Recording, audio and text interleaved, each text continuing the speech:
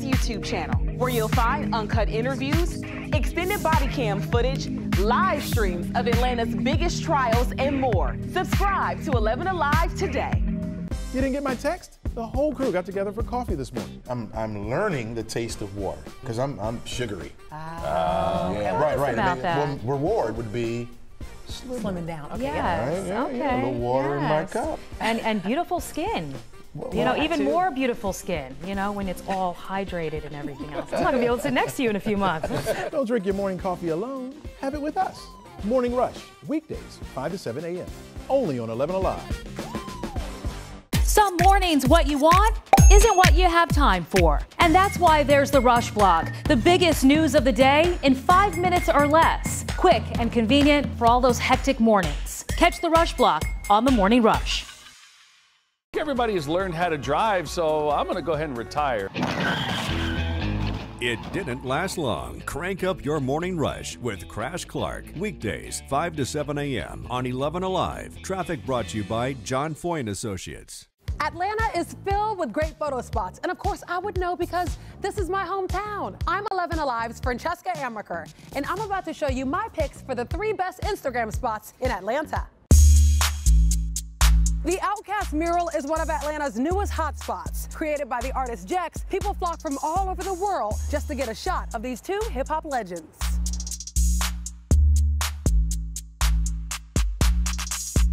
News of the mural went viral when Big Boy himself gave a shout-out on Instagram. You can find it tucked away in a back parking lot in Little 5 Points. An Atlanta icon, ever-changing, always interesting. The crowd. 11Alive News Primetime on the ATL starts now.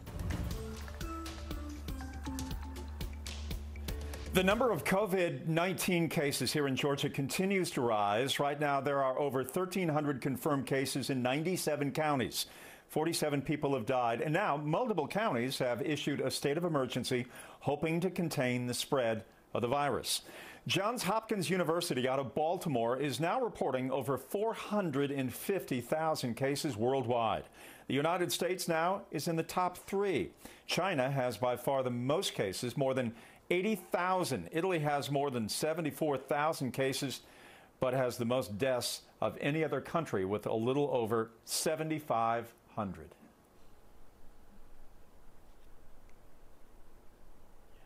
I'm Jeff Hollinger.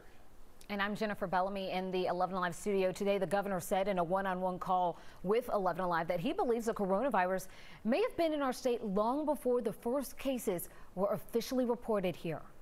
The more testing we do, the more positives we're going to see. And it's for several reasons. Number one, people already had this disease over a month ago in our state. There's some, and I'm one of them, that believes this virus has been here since potentially December or early January. All of this in perspective, Hartsfield-Jackson told us on January 21st it would begin screening passengers on flights originating from China amid the growing outbreak overseas. In late February, airports began screening other international travelers. And on March 2nd, we learned a father and his 15-year-old son had tested positive in Fulton County, the first cases in our state. The father had returned about a week before from Italy, but said he didn't feel sick until several days later. The governor says the state has been working on this 24/7 ever since, with the number of cases continuing to grow. People are mourning the death now of a local high school coach and teacher. His family says he died yesterday, just days after testing positive for COVID-19. Chinu Her reports his family now has a plea for people about doing everything necessary to stop the spread of the virus. The way Kendria Hill describes her father, Ron Hill, most who know him agree. Daddy is a fun-loving, no-nonsense kind of man. Nikki Williams-Rucker worked with Hill at the Mount Vernon school where he taught and coached. She says he was someone the kids looked up to. Kids know that if Coach Hill is in the classroom, it's not for play. You know, he loved them. He was loved too, especially by Kendria, who pulled so hard for him to fight through when he was in the hospital this week. As selfish as I am and I want my daddy here, I just had to be like, Daddy, it's okay. You can go. You put up a fight. You can't do it anymore. Your kids are going to be okay. your grandkids are going to be okay. Kendria says her father was in the hospital for pneumonia, but then tested positive for COVID-19. Just days later, he died. He had to be in the hospital by himself with no family around. So we just had to stand there at that glass and say our goodbyes through a glass door. The Mount Vernon School said in a statement, Ron Hill was a longtime beloved teacher and coach at the Mount Vernon School. His passing is an incredible loss for our community, impacting so many of us. Kendria says with this tragedy, she wants people to know the serious impacts of the coronavirus and to be mindful of social distancing. If you don't have to be out, please, please, please stay at home. You know, you don't think of these things until it hits close to home and you realize how serious this is. It's not a joke. And at this point, the governor has no plans to issue a statewide shelter-in-place order, but there are a number of other communities all around North Georgia that have opted to do that for themselves. The basic outlines are the same. If it's non-essential travel or non-essential business, you need to stay indoors. But they vary greatly when it comes to parks. We've seen that in Atlanta with the Beltline. Cobb County is now among the strictest, and Commissioner Mike Boyce told 11Alive's Doug Richards that he is going to double down on all of this. Terrell Mill Park in Cobb County had a very user-unfriendly stretch of yellow tape at its entrance today. And yet it didn't stop folks accustomed to using the park from continuing to do so, despite an order from the county closing Cobb's 44 parks. Cobb Chairman Mike Boyce says the county closed the parks because its users last weekend weren't staying socially distant. For instance, in the pavilions in the parks, right? People were gathering in large groups in the pavilions. Boyce told us he drove past Terrell Mill Park himself today and saw people disregarding the county's order to stay out. What we're doing is in your best interest. If you choose to ignore those, and we do not get the desired effect from the state of emergency, I can assure you, we will double down on our restrictions here to ensure that people comply with the 6-foot guidelines and no more than 10. Cobb County's restrictions came at around the same time the city of Atlanta issued its own restrictions, while pointedly exempting the popular Atlanta Beltline and other city parks from the restrictions. The mayor said Monday there was a reason. This isolation period, it is still going to be important for mental and physical health reasons. Yet even that's debatable. I run on the Beltline, the East Side Trail, Piedmont Park. Francesca Flores is a wellness coach who says she has all but stopped exercising on the Beltline and in Atlanta parks because its patrons aren't respecting social distance guidelines designed to slow the COVID-19 pandemic. She thinks, like Cobb County, the city should close its parks. Because people aren't following the recommended procedures, I think even if it's for a week, that they should shut down the parks, unfortunately. Because if it's not mandated, people are going to continue doing it and not following the social distancing. And Flores thinks the city should close down the Beltline only for a week, just to send a message to the patrons that the coronavirus is serious business. And we know this is a subject so many people have such a myriad of divergent opinions on. We want to know what you think. We want to get your view if this is the right call or if it is perhaps too much. You can vote in our poll right now, and the numbers are very interesting to see what the reaction has been so far, as we did this during our earlier broadcast today. Here's Liza Lucas with some of the reaction that we have gotten so far. We've seen hundreds of you sharing this update from Cobb County. Many of you also tagging your friends on our Facebook page and sharing your reaction to the news. 11Alive is where Atlanta speaks, so we want to highlight some of the points we're seeing. Susan, among those questioning the impact of Cobb County's order, since the declaration states that non-essential businesses can still operate between 6 a.m. and 9 p.m. On the other side of the conversation, praise for Cobb County officials. And similar to what we saw when the city of Atlanta's shelter-in-place was announced, some of you continue to call for a statewide mandate in action from Governor Brian Kemp. As a reminder, the social distancing and shelter-in-place orders are all an effort to flatten the curve. Since coronavirus spreads through person-to-person contact, experts believe if we distance ourselves from others and stay out of big crowds, we could spread new cases out over a longer period of time, basically buying time for our doctors and nurses to treat those who need help. And the coronavirus has impacted the lives of so many. Our Joe Hinkey spoke with a local business owner searching for ways to make ends meet and continue to pay her employees. The key advice I heard today is apply now. Emergency loan applications for businesses on both the local and federal level are already piling up, and they're being handled on a first-come, first-served basis. Courtney Didi owns DOG Pet Services and Training and employs 25 people. We made the decision that we needed to be part of the solution instead of the problem. Didi closed her business to follow Atlanta Mayor Keisha Lance Bottom's 14-day stay-at-home order and is now piecing together loans to stay afloat. As much as I don't want to take on any more debt, at this point it's about taking care of my clients, continuing a business that I've had for 10 years and keeping my team employed. Didi applied for financial help from two sources. First, Invest Atlanta. $1.5 million in emergency loans from the city are being offered to businesses. Atlanta businesses can receive a loan of $5,000 to $30,000 with 0% interest and payments deferred for up to a year. Invest Atlanta CEO Dr. Eloisa Clementich says that they already have 150 plus applications. We understand in this time we have to act fast, and be there to support our businesses to preserve our jobs. Clementich says the first checks could be sent out as quickly as next Wednesday. An Invest Atlanta survey of 112 small businesses found 87% already have sluggish sales. 74% say they are financially unprepared for this crisis. So these type of funds are going to be essential to ensure that they're able to survive this crisis and continue to exist in providing us services when this is over. The second item Didi applied for, a small business administration disaster loan. The SBA offering loans of up to $2 million. Businesses need credit acceptable to the SBA. First payments are due in 1 year. The SBA is stressing apply now to get help as quickly as possible. But we've never had a nationwide disaster declaration such as this. All states have now been declared, and Puerto Rico, the Virgin Islands. So this is unprecedented territory. Most businesses have taken a huge blow, especially airlines. We have seen Delta cut capacity by 70%. There are times during the day the airport, long known for being the busiest in the world, looks virtually empty. Atlanta City Council member Jennifer Ide says they just received an update from Hartsfield-Jackson's general manager. He told them passenger volume is down 85% with flights down 65%. The silver lining for the airport, cargo business is going up. Right now, the federal aid package includes $500 billion in aid for corporations, including airlines. Information about coronavirus is coming in fast. The easiest way to stay up to date is to download the 11Alive News app. We'll send you alerts right to your phone.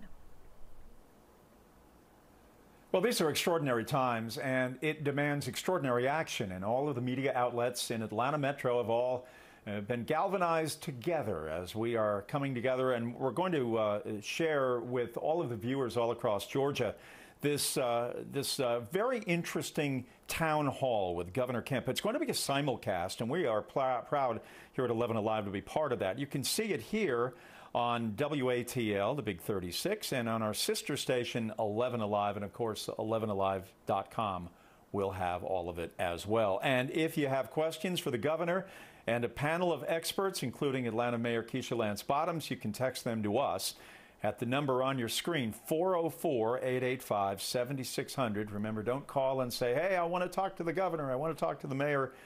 You can talk to them, but it has to be via text, so don't forget about that.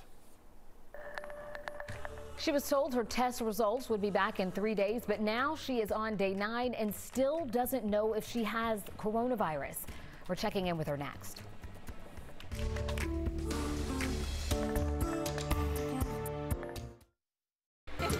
Together we are unstoppable. Together we are where Atlanta speaks. Remember the old days, the old cliffhangers when we used to watch shows? And cliffhangers. Would, you know, they would wait the next week. You're, oh, what's going to happen to the $6 million man? He was hanging with his one bionic arm. Morning Rush, weekdays 5 to 7 a.m. only on 11Alive. Atlanta. Almost 6 million people call the Metro home. But what makes this place so great? I'm 11Alive's Chesley McNeil. I'm going to give you 3 reasons why Atlanta is the best city in America. Come on, man. It's the heart of the South. And it's one of the most diverse cities around. People from all walks of life have come here and made it home. From different backgrounds, languages, and religions. And who can forget about the food? They all make this a cultural melting pot, full of great people and Southern hospitality. Atlanta's rich history is unmatched, known as the cradle of the civil rights movement for good reason. Dr. Martin Luther King Jr., Andrew Young, John Lewis, they all fought in the struggle for equal rights right here. Businesses on Sweet Auburn Avenue, local black churches, and college students from Atlanta all helped shape the future of America. Once an Olympic city, Atlanta's home to the best sports scene across the nation. Hey look, the South has something to say. You won't find more passionate fans anywhere. From the Atlanta Braves home run king, my man Hank Aaron, to the human highlight film Hawks Dominique Wilkins, some of the greatest athletes have come through Atlanta. We're talking the Falcons, the Braves, the Hawks, the MLS champs, Atlanta United. This city has something for every kind of sports fan. So what do you think? Is Atlanta the best city in America? Connect with us. Use Facebook or Instagram and tell us why this city's got it going on. And then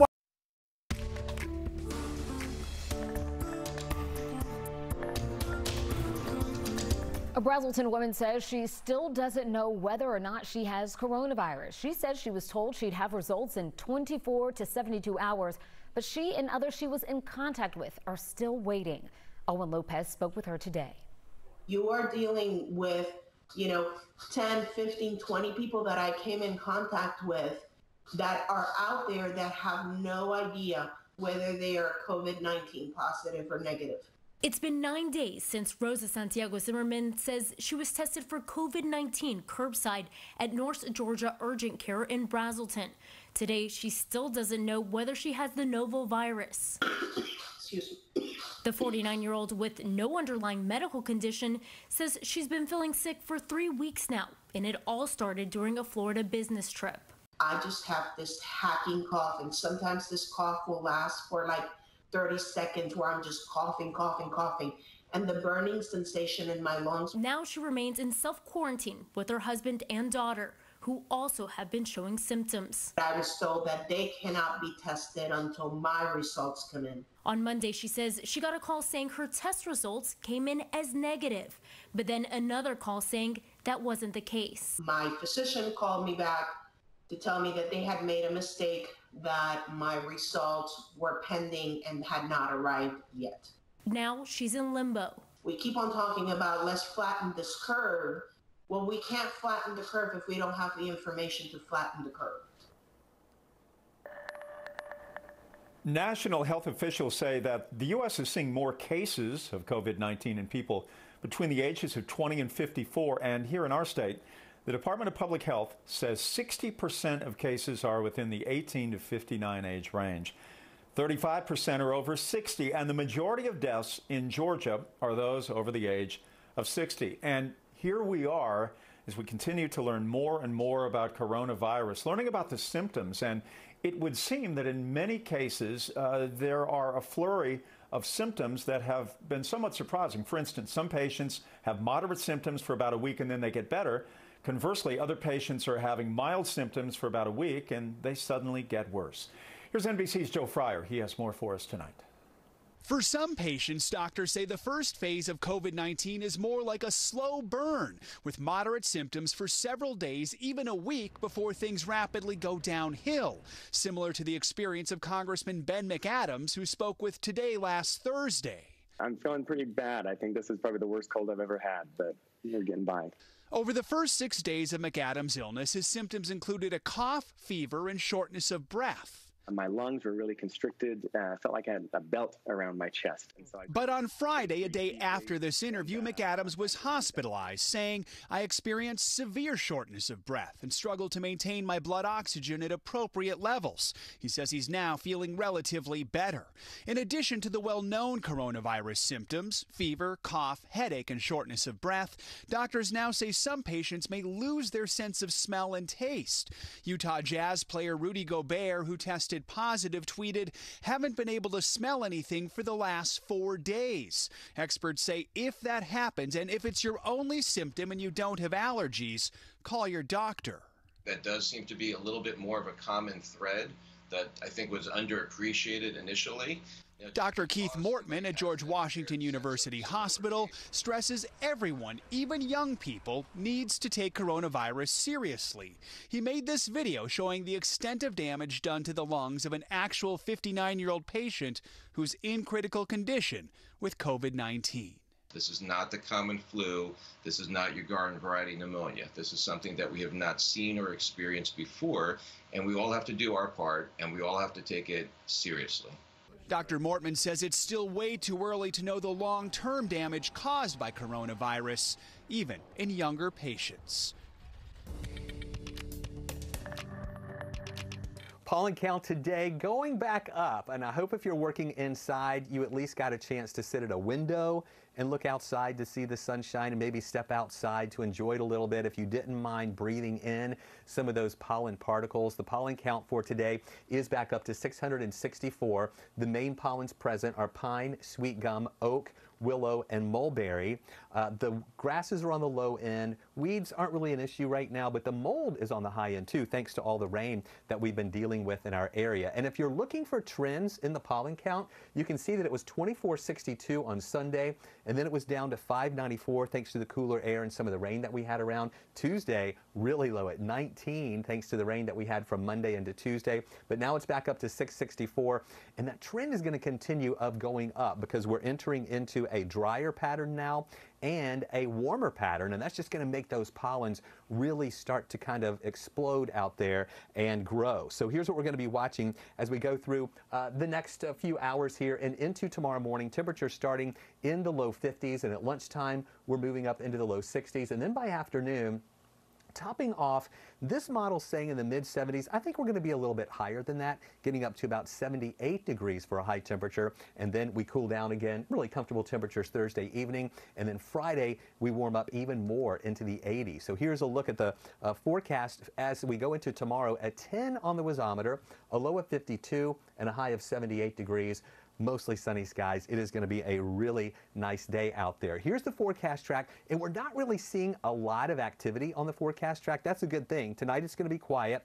Tomorrow we're going to see mostly sunny skies to start. This is at 7 o'clock. We will see a few clouds, though, over to the east of us, trying to mix in around lunchtime, mixing in with those clouds at times, but that's not going to give us any rain. They break up quickly. We'll see mostly sunny skies again into the afternoon. The evening looking great into Thursday, and then as we continue through the rest of the period here, you're going to see that the conditions are still going to be nice into Friday as well, with partly cloudy skies moving through the area, and those temperatures really nice and warm. So here's the 7-day outlook. Mostly sunny Thursday, a couple of more clouds possible on Friday with highs near 84. We're going to stick with 10s on the wasometer for both of those days, and then turning mostly cloudy on Saturday, a high of 83. Scattered showers developing on Sunday, dry on Monday, then showers developing again on Tuesday. A little better chance for that on Wednesday, with high temperatures trending back down into the 60s. All right, Chris, thank you. When it comes to sports, there is so much uncertainty right now. I mean, you pick a sport and you're talking about the unknown, whether it's the NFL or Major League Baseball, the NBA, hockey, golf, and certainly the AJC Peachtree Road Race as well. When you talk about so many people in such close quarters running the 10K on the 4th of July, you worry, you wonder, and you want more information. Alex Glaze has that covered for you tonight as he talks with the AJC Peachtree Road Race Director, Rich Canal. The Atlanta Track Club is preparing for the 51st running of the Peachtree Road Race. But this year, the planning process has been different. Our staff is getting intimately familiar with Google Hangout. There are roughly 35 people working on the plan for the Peachtree, and all of them are following the recommendations and guidelines the city of Atlanta has in place to fight the coronavirus. The Atlanta Track Club is planning full steam ahead with the understanding that things might not go as planned. There is nothing off the table in our planning process for 2020. In these times of uncertainty, we have to plan for everything. Planning for everything includes postponement and cancellation of the race. In the previous 50 consecutive runnings of the Peachtree, there has never been a cancellation or postponement. The race has always happened on the 4th of July. This year, with health and safety on the minds of almost everybody, the most important thing is ensuring that everything is safe for the world's largest 10K. Our mission is about health and fitness. So we won't have this event if there's any doubt about our ability to deliver it in a safe manner on July 4th. Jr., Andrew Young, John Lewis, they all fought in the struggle for equal rights right here. Businesses on Sweet Auburn Avenue, local black churches, and college students from Atlanta all helped shape the future of America.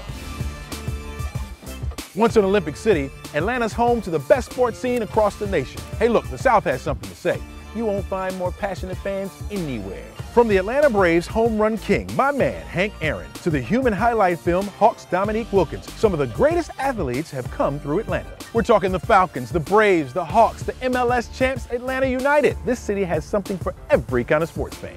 So what do you think? Is Atlanta the best city in America? Connect with us. Use Facebook or Instagram and tell us why this city's got it going on. And then watch us every weekday morning from 5 to 7 on The Morning Rush on 11Alive.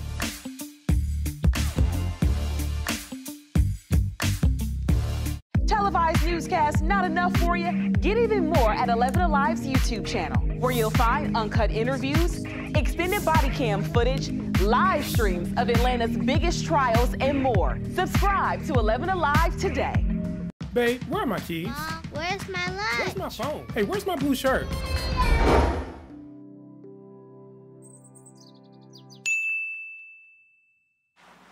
Where's my pen? Have you seen it? Everybody has learned how to drive, so I'm going to go ahead and retire. It didn't last long. Crank up your morning rush with Crash Clark. Weekdays, 5 to 7 a.m. on 11Alive. Traffic brought to you by John Foy & Associates. I woke up at 2 in the morning to be here.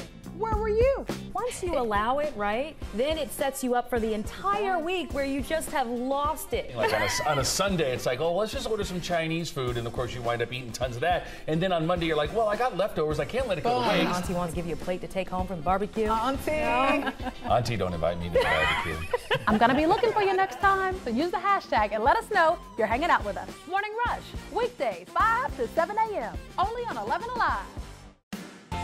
The 11Alive app is your go-to source for all things Atlanta.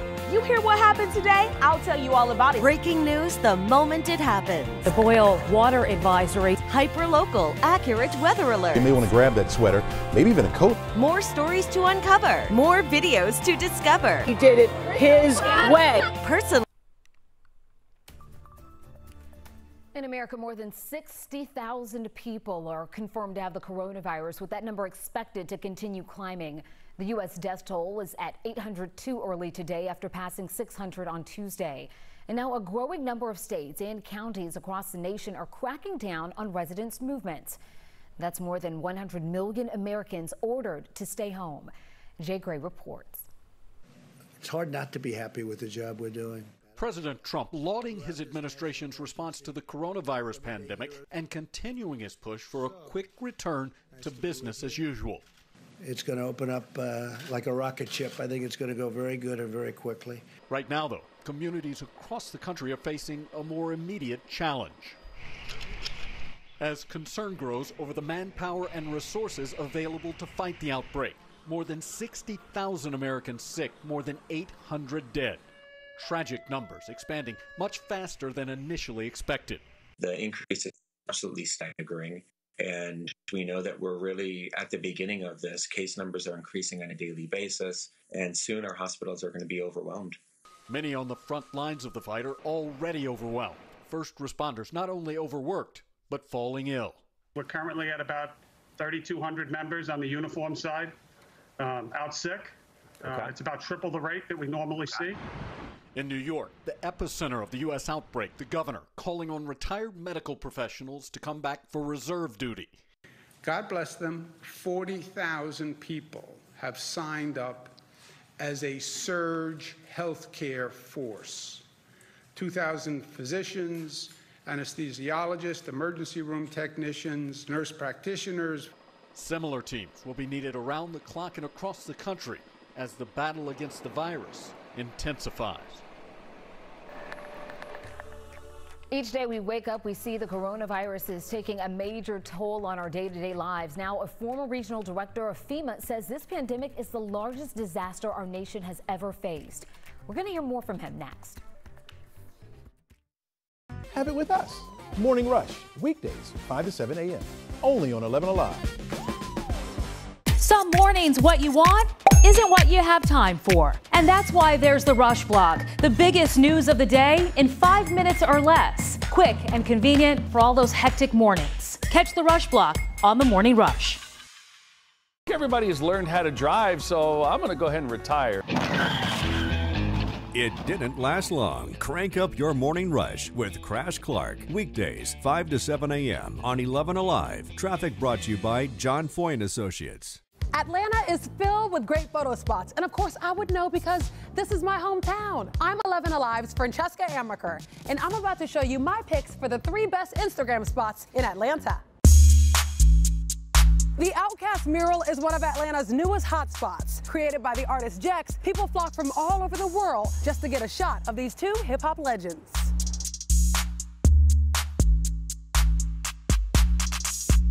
News of the mural went viral when Big Boy himself gave a shout-out on Instagram. You can find it tucked away in a back parking lot in Little 5 Points.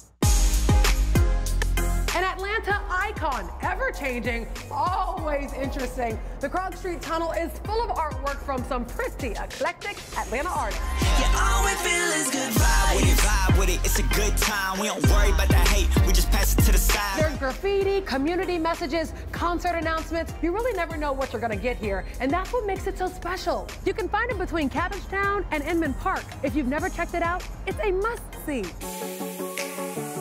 There are hundreds of works of art along the Beltline. I'm talking murals, sculptures, photography. This beautiful mural was created by the artist Hints. It's 100 feet long, and even though it was created in 2014, it still remains very popular to musicians and photographers alike.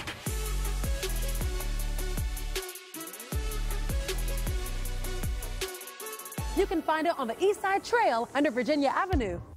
So let me know what you think. It doesn't have to be street art. Maybe your favorite spot is down the street from your home or a great view. Connect with me on Facebook and Instagram and share your favorite Instagram spots in Atlanta. And come hang out with me on Morning Rush, weekdays 5 to 7 a.m. on 11Alive.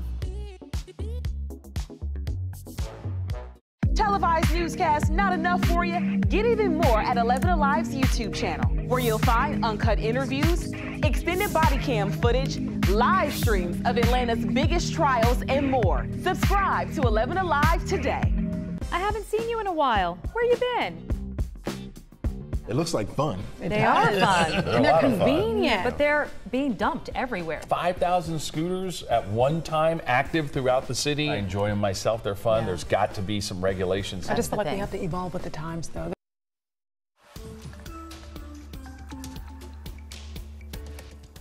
The number of COVID-19 cases here in Georgia continues to rise. Right now, there are over 1,300 confirmed cases in 97 counties. 47 people have died. And now multiple counties have issued a state of emergency, hoping to contain the spread of the virus. Johns Hopkins University now reporting over 450,000 cases worldwide. The United States has risen to the top 3. China has by far the most cases, more than 80,000 at this point. Italy has more than 74,000 cases, but has the most deaths of any other country with a little over 7,500.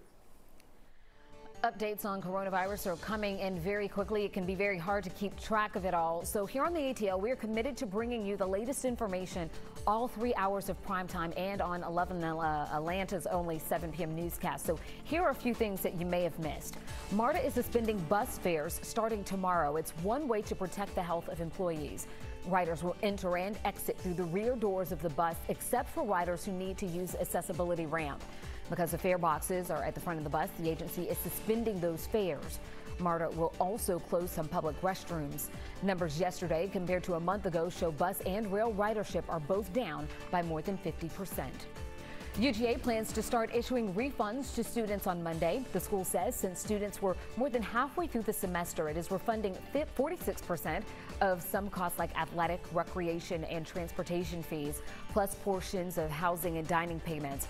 But it says based on guidance from the University System of Georgia, it won't refund tuition or certain fees like technology fees. It is a red alert at Waffle House. The Georgia chain has declared a Waffle House index red as it closes more than a fifth of its restaurants. Waffle House locations usually remain open 24/7 and are some of the only places that won't close during severe weather and other natural disasters. But right now, because of coronavirus, it has closed 418 locations. The former Southeast Regional Director of FEMA says the coronavirus is the largest disaster we have ever faced as a nation. He told our Caitlin Ross it's going to require the entire nation pulling together to get past it. This kind of a disaster, a biomedical disaster, is a different kind of a disaster. John Copenhaver responded to hurricanes, tornadoes, and wildfires during his time at FEMA under President Clinton's administration, but says he never dealt with anything like COVID-19. The president named FEMA as the lead response agency. It needs to be really FEMA working very, very closely with the National Institutes for Health, the Centers for Disease Control, and medical authorities. He thinks the response needs to be more unified than what we see now in Georgia, with different cities and counties declaring their own individual state of emergencies, which can widely vary. If one area effectively responds, but other areas that are within a certain geographical distance don't, then you could have a problem with people coming to the area that didn't respond as effectively into the area that managed to somewhat contain the virus, and starting the cycle all over again. He thinks the United States should learn from countries that got the virus under control quickly, like South Korea, where they had more immediate widespread testing and isolating people who are sick. Since March 11th, they've seen a general decline in new cases. What did they do and do effectively? Copenhaver believes the United States response now will be effective, though it may have taken too long to get here. Lag time in between things getting worse, which has happened so quickly with this virus, and the spin up of government operations to be able to respond is causing some degree of fear and frustration. But they need to know that there really are world-class people that are a part of this response effort. One of the challenges for so many families has been trying to shepherd your kids in the right way, to make sure that they're structured, to make sure that they have certainly their best interests are being served by time management. It's hard to do if you're a parent. You know, you become an employee, you become a therapist, you become a coach, and most importantly, you become a teacher. Rebecca Lindstrom spent some time with some mothers who are figuring out this whole new norm. Comprehensive worksheet. We met Ashley Mahoney's family on the first week schools closed. Life seemed pretty well under control. The most challenging right now is making sure that by the end of the week, we still have the same momentum. By week 2, momentum remains intact, but the challenges of getting stuff done are more apparent, like the 3-year-old running in the background, turning on and off the lights. It's given this mom a valuable lesson. Accepting that it's not going to be perfect and learning to roll with the punches. Mahoney says her son is diligent about his homework, but it doesn't all make it to the teachers. Connor's concerned. Worrying about getting bad grades. Can you color? Mahoney has worries too. She's had to step away from at least one important web meeting for work. Cece had just had enough. And, you know, she wouldn't sit. She was crying. She was done. When I asked Mahoney how she was feeling, trying to be upbeat for my kids. That look really says it all, and it's about the same look I got from this mom. My oldest. Courtney Gibbs has a 7-year-old son with special needs. Aiden is pre-verbal. He's just learning to talk and doesn't really understand what's going on. He went from having a very busy schedule, school all day and then therapy after school. And we were doing 7 therapies a week. That's now down to 3. Gibbs hopes those programs are able to stay open. She needs the support and Aiden needs the interaction. We are seeing some behavior that we have not seen in a very long time come back, some aggression. Gibbs tries to keep him busy with the things he loves.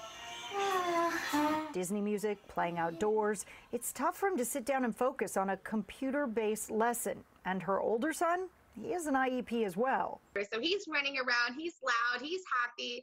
And then my oldest is upstairs like, Mom, I need help. I don't know how to do this. I don't know how to do this. And I'm like, I don't know what to do, you know, because I feel like I'm being pulled in every direction. Despite the challenges, both moms say the time with their children is priceless. You know, maybe incorporate some cooking or, you know, just more talks. And, you know, because we'd never have time for just those simple things. And there have been successes too. He's been able to potty train at our house. This is a huge deal. I've heard from a lot of parents that it's the uncertainty that is really the hardest part, not knowing just what to tell your kids. And these moms say they certainly agree.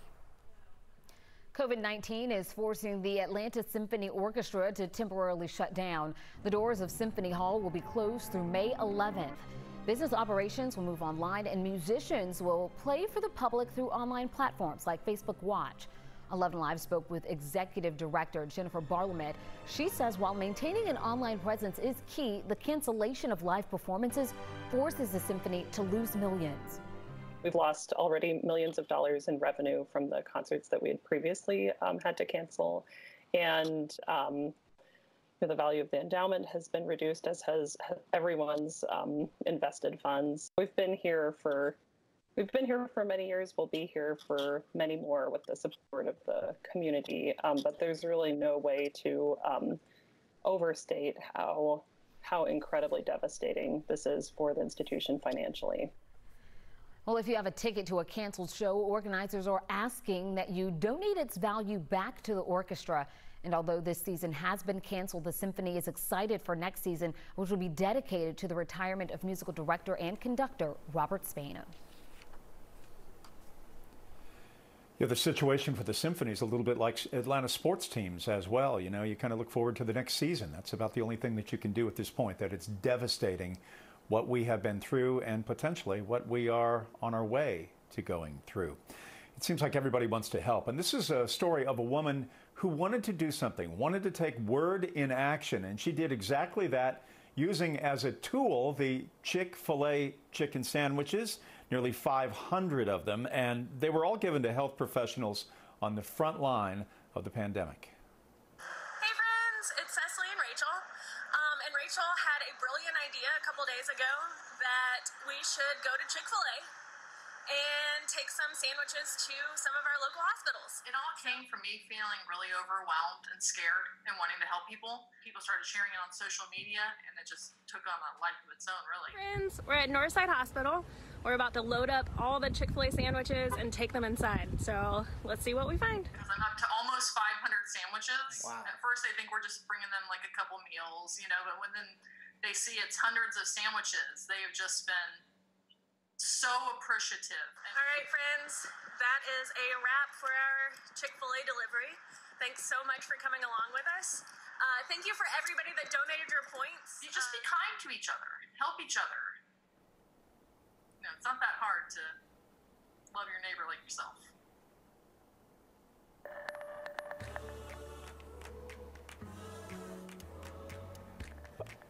All right, coming up, as the coronavirus spreads, Wall Street is trying everything it can to stay afloat. Coming up, a financial expert's advice on how you can ensure that your finances stay untouched.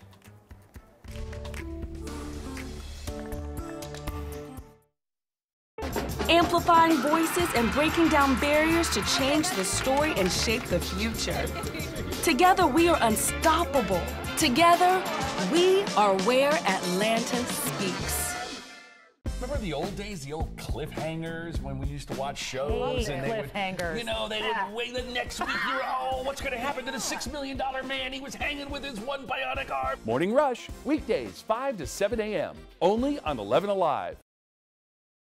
Atlanta. Almost 6 million people call the Metro home. But what makes this place so great? I'm 11Alive's Chesley McNeil. I'm going to give you 3 reasons why Atlanta is the best city in America.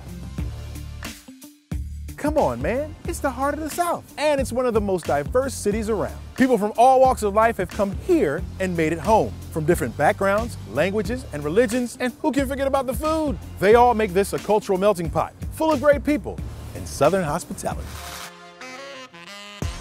Atlanta's rich history is unmatched, known as the cradle of the civil rights movement for good reason. Dr. Martin Luther King Jr., Andrew Young, John Lewis, they all fought in the struggle for equal rights right here. Businesses on Sweet Auburn Avenue, local black churches, and college students from Atlanta all helped shape the future of America. Once an Olympic city, Atlanta's home to the best sports scene across the nation. Hey look, the South has something to say. You won't find more passionate fans anywhere. From the Atlanta Braves home run king, my man Hank Aaron, to the human highlight film Hawks Dominique Wilkins, some of the greatest athletes have come through Atlanta. We're talking the Falcons, the Braves, the Hawks, the MLS champs, Atlanta United. This city has something for every kind of sports fan. So what do you think? Is Atlanta the best city in America? Connect with us. Use Facebook or Instagram and tell us why this city's got it going on. And then watch us every weekday morning from 5 to 7 on The Morning Rush on 11Alive.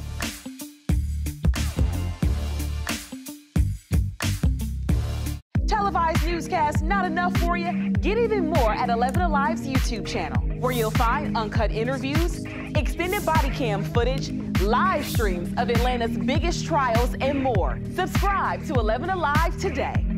Babe, where are my keys? Where's my lunch? Where's my phone? Hey, where's my blue shirt?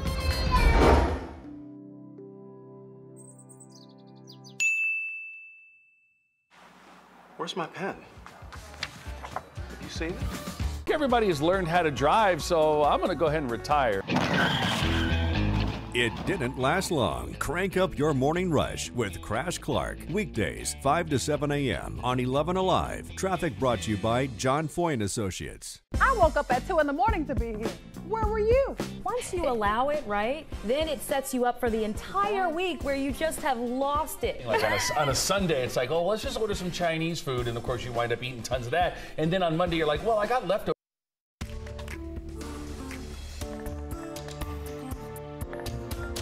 The Dow Jones ended trading today with its second straight day of gains, up nearly 500 points. But there's still a lot of uncertainty for millions of Americans when it comes to finances as we wait for a possible stimulus bill to pass in Congress. In the meantime, we asked local financial expert Andrew Poulos for some tips on how to help our personal budgets right now. The big question you should be asking yourself right now is, do you need it or do you want it? If it's something that you want versus need, I would cut out and only focus on the needs. $20 here, $50 there, all starts making a impact to the bottom line. If you are not on budget billing with your utilities, with Georgia Power or gas provider, call them up, see if you can get on a budget billing to be able to track and know how much you will pay as far as your utilities each month. So you're on a fixed plan in a sense, and you can predict what your cost is going to be for the next couple of months to be able to live. If you have savings or an emergency fund, now is the time to begin to use that.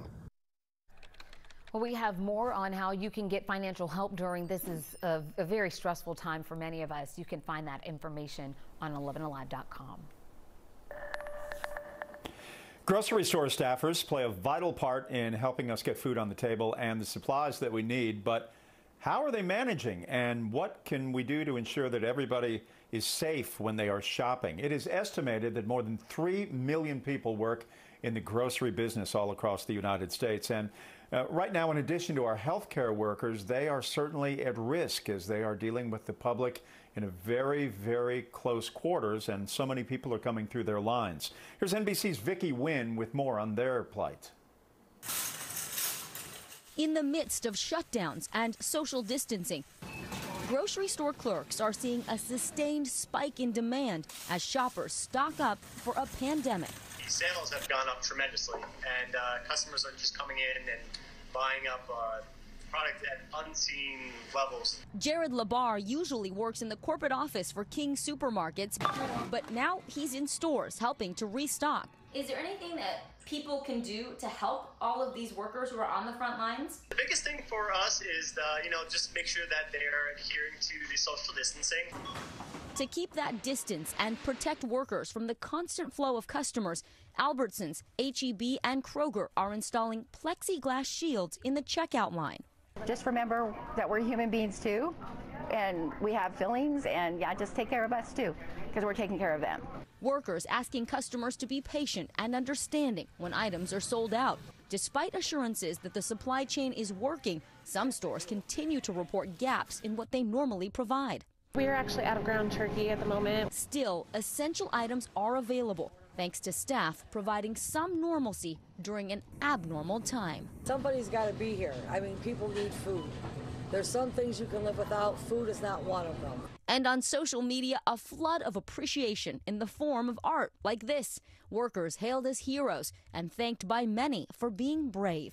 This banner hung across the street from a store in Brooklyn. Thanks for the groceries. We love you. they're really awesome. And to be here, like during this time period where it's really tough, it takes a brave person. With data showing the average grocery store worker makes $29,000 a year, these staffers are working overtime to provide basic services to keep society running. Well, I don't consider myself a hero. Karen, a cashier from New Jersey, tells us she's just doing her job. It's our job to make sure that you have what you need. So next time you see your cashier, just say thank you. It means a lot. I'm meteorologist Chris Holcomb from the 11Alive Storm Trackers. What a great day we had out there today. After all the rain that we had yesterday and the storms last night, we cleared out very nicely today. Even though we started off with a few clouds this morning, those clouds were able to break up, and we made it up to 73 for a high temperature this afternoon. That is above where we should be. We should be around 67 for this time of year. So a really nice day out there with all that sunshine coming through, and that's what helped us to warm us up a little bit more. Now, we picked up a little bit more than a ½ inch of rain. That was mainly during the overnight hours last night into early this morning, and then we dried out for the rest of the day. So that ½ inch that you see was mainly while most people were sleeping out there this morning.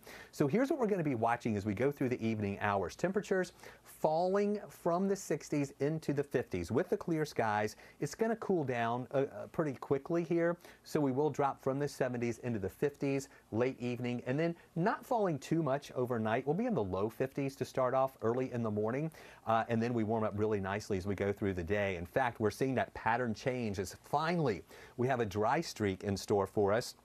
Temperatures will be getting warmer. We're going to be in the upper 70s here for tomorrow, and then as we move into Friday and Saturday, temperatures in the 80s, so it's going to be feeling really nice out there. And then the weekend isn't going to be totally dry, but it's also not going to be a washout, as we're going to have a quick moving system move in that will give us some rain. We think that'll be on Sunday morning. So here's the wasometer for you.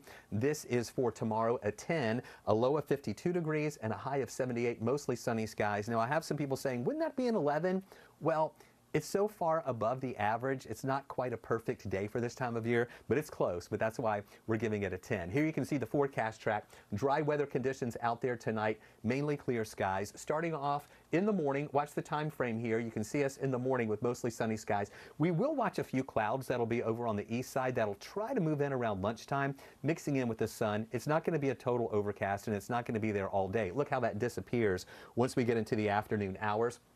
And then, as you can see here, looking great as we go into Friday morning. A couple of additional clouds will mix in on Friday. We'll call it partly cloudy skies during the day Friday, with those temperatures, though, getting into the 80s for both Friday and also into Saturday. So a 10 on the wasometer Thursday at 78. A couple of more clouds Friday and 84. 83 Saturday with even more clouds building in. And then some showers on Sunday scattered around, a break on Monday. Notice how we cool back down into the 70s, and then 30% chance for showers Tuesday, 50% chance on Wednesday, with temperatures moving back into the 60s once again. As COVID-19 spreads, doctors say they are running out of those critical face masks. Now people across the nation are opting to make them at home, but are they still effective? Our Verified team has the answer next. Only on 11Alive. Atlanta. Almost 6 million people call the Metro home. But what makes this place so great? I'm 11Alive's Chesley McNeil. I'm going to give you 3 reasons why Atlanta is the best city in America. Come on, man. It's the heart of the South. And it's one of the most diverse cities around. People from all walks of life have come here and made it home. From different backgrounds, languages, and religions, and who can forget about the food? They all make this a cultural melting pot, full of great people and Southern hospitality. Atlanta's rich history is unmatched, known as the cradle of the civil rights movement for good reason. Dr. Martin Luther King Jr., Andrew Young, John Lewis, they all fought in the struggle for equal rights right here. Businesses on Sweet Auburn Avenue, local black churches, and college students from Atlanta all helped shape the future of America. Once an Olympic city, Atlanta's home to the best sports scene across the nation. Hey look, the South has something to say. You won't find more passionate fans anywhere. From the Atlanta Braves home run king, my man Hank Aaron, to the human highlight film Hawks Dominique Wilkins, some of the greatest athletes have come through Atlanta. We're talking the Falcons, the Braves, the Hawks, the MLS champs, Atlanta United. This city has something for every kind of sports fan. So what do you think? Is Atlanta the best city in America? Connect with us. Use Facebook or Instagram and tell us why this city's got it going on. And then watch us every weekday morning from 5 to 7 on The Morning Rush on 11Alive.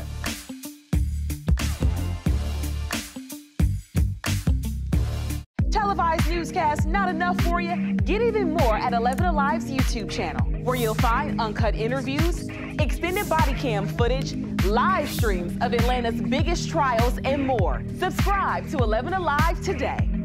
Babe, where are my keys? Where's my lunch? Where's my phone? Hey, where's my blue shirt?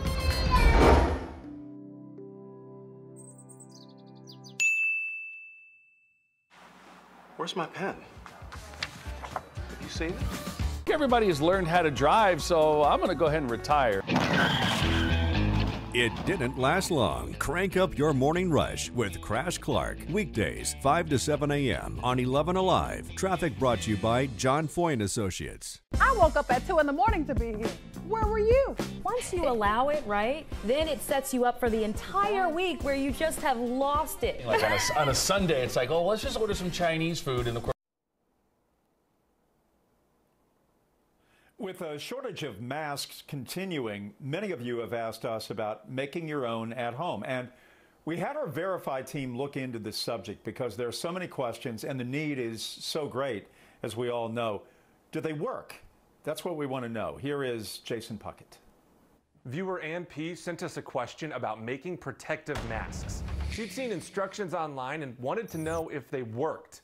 And Ann is definitely not alone. There are a lot of articles about this right now. So let's break this down. Can you make your own masks? Do they work? And when should you even be wearing a mask? Our sources, the WHO and CDC. So one reason this question is gaining steam online is that people are posting patterns and encouraging others to make the masks. This Forbes article says, quote, if you think that handmade masks can't be used, think again. Even the CDC has a place for them in times of crisis like the one we're in right now. So this is technically true, but it needs some context. The CDC does have a page dedicated to optimizing the supply of face masks. They have different recommendations based on conventional, contingency, and crisis situations. And all the way at the bottom of the page, below crisis situations, there's an important point about using homemade masks. The CDC says these should be a last resort, only used with other protective measures, and that their ability to protect healthcare workers is unknown. Basically, the CDC says they don't know if homemade masks are effective and should only be used when nothing else is available. The WHO agrees with that. They say that medical masks should only be worn if you're caring for a sick person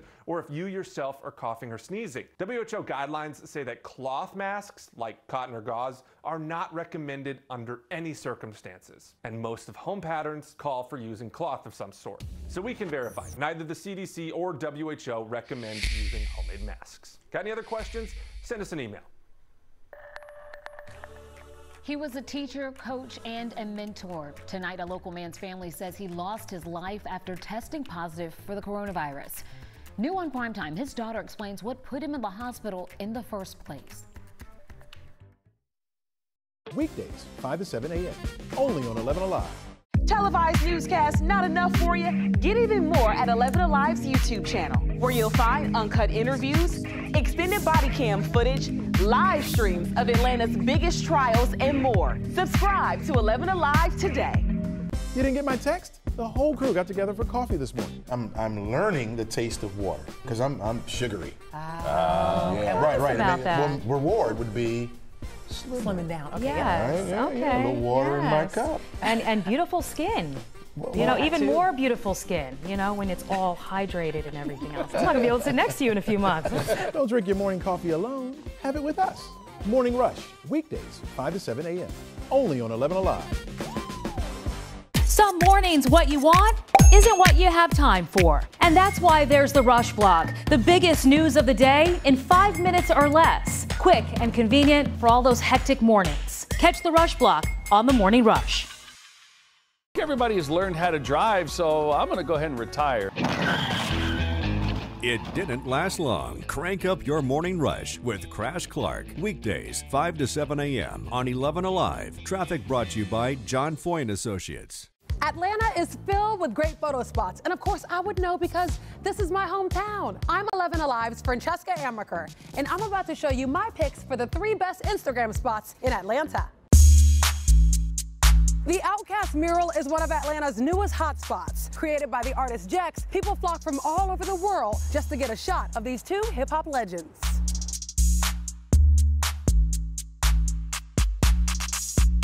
News of the mural went viral when Big Boy himself gave a shout-out on Instagram. You can find it tucked away in a back parking lot in Little Five Points. An Atlanta icon, ever-changing, always interesting. The Krog Street Tunnel is full of artwork from some pretty eclectic Atlanta artists. Yeah, all we feel is good vibe with it. It's a good time. We don't worry about the hate. We just pass it to the side. There's graffiti, community messages, concert announcements. You really never know what you're gonna get here, and that's what makes it so special. You can find it between Cabbagetown and Inman Park. If you've never checked it out, it's a must-see. There are hundreds of works of art along the Beltline. I'm talking murals, sculptures, photography. It's a reality many couples have had to come to terms with in recent weeks due to the spread of the coronavirus, postponing their wedding. But that didn't stop one couple from exchanging vows virtually. Athens native Judd Poole and his fiancée Lindsay Ruth Schultz were supposed to be married in a month, but due to social distancing, they were going to have to cancel their plans for the big day. So instead, they took their nuptials to Facebook Live. Me and my mom and my sister were driving around town looking for just somewhere to get married. We found a place, and I drove to Judd's work, and I said, hey, you want to get married tomorrow? We thought, you know, there's a lot of people that don't get to be here, so why don't we just make it a Facebook Live wedding so that all those people can be here? And it just kind of sparked from there. A lot more people were able to attend and actually kind of be there. Then would have even been able to be there. Right, than would have been there originally. They weren't there physically, but they were there. They shared in that moment. Well, whatever it takes. Congratulations to the happy couple. 11Alive News Primetime on the ATL starts now.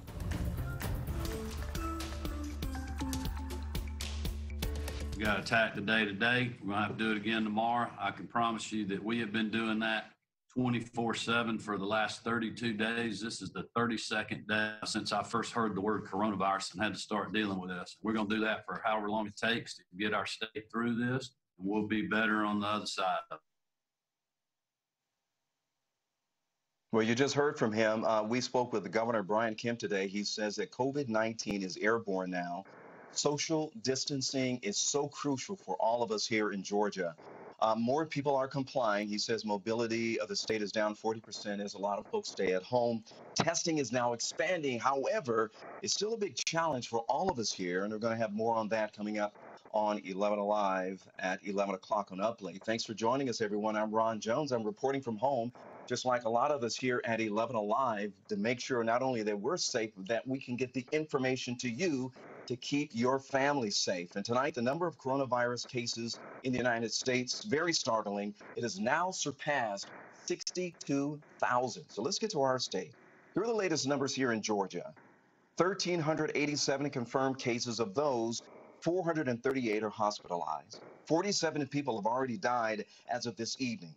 Fulton, DeKalb, Dougherty, and Cobb counties have the highest number of cases, each with more than 100 cases, accounting for about 40% of the total cases here in Georgia. So with that, people are mourning the death of a local high school coach and teacher. His family says that he died yesterday, just days after testing positive for COVID-19. So they have a message for all of us to adhere to what the authorities are saying about stopping that spread. 11Alive's Chanu Her spoke with him. The way Kendria Hill describes her father, Ron Hill, most who know him agree. Daddy is a fun, loving, no-nonsense kind of man. Nikki Williams-Rucker worked with Hill at the Mount Vernon school where he taught and coached. She says he was someone the kids looked up to. Kids know that if Coach Hill is in the classroom, do not it's not for play.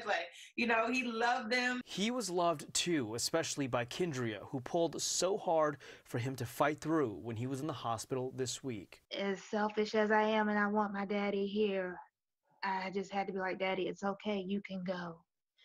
You put up a fight. You can't do it anymore. Your kids are going to be okay. Your grandkids are going to be okay. Kendria says her father was in the hospital for pneumonia, but then tested positive for COVID-19. Just days later, he died. He had to be in the hospital by himself with no family around. So we just had to stand there at that glass and say our goodbyes through a glass door. The Mount Vernon school said in a statement, Ron Hill was a longtime beloved teacher and coach at the Mount Vernon school. His passing is an incredible loss for our community, impacting so many of us.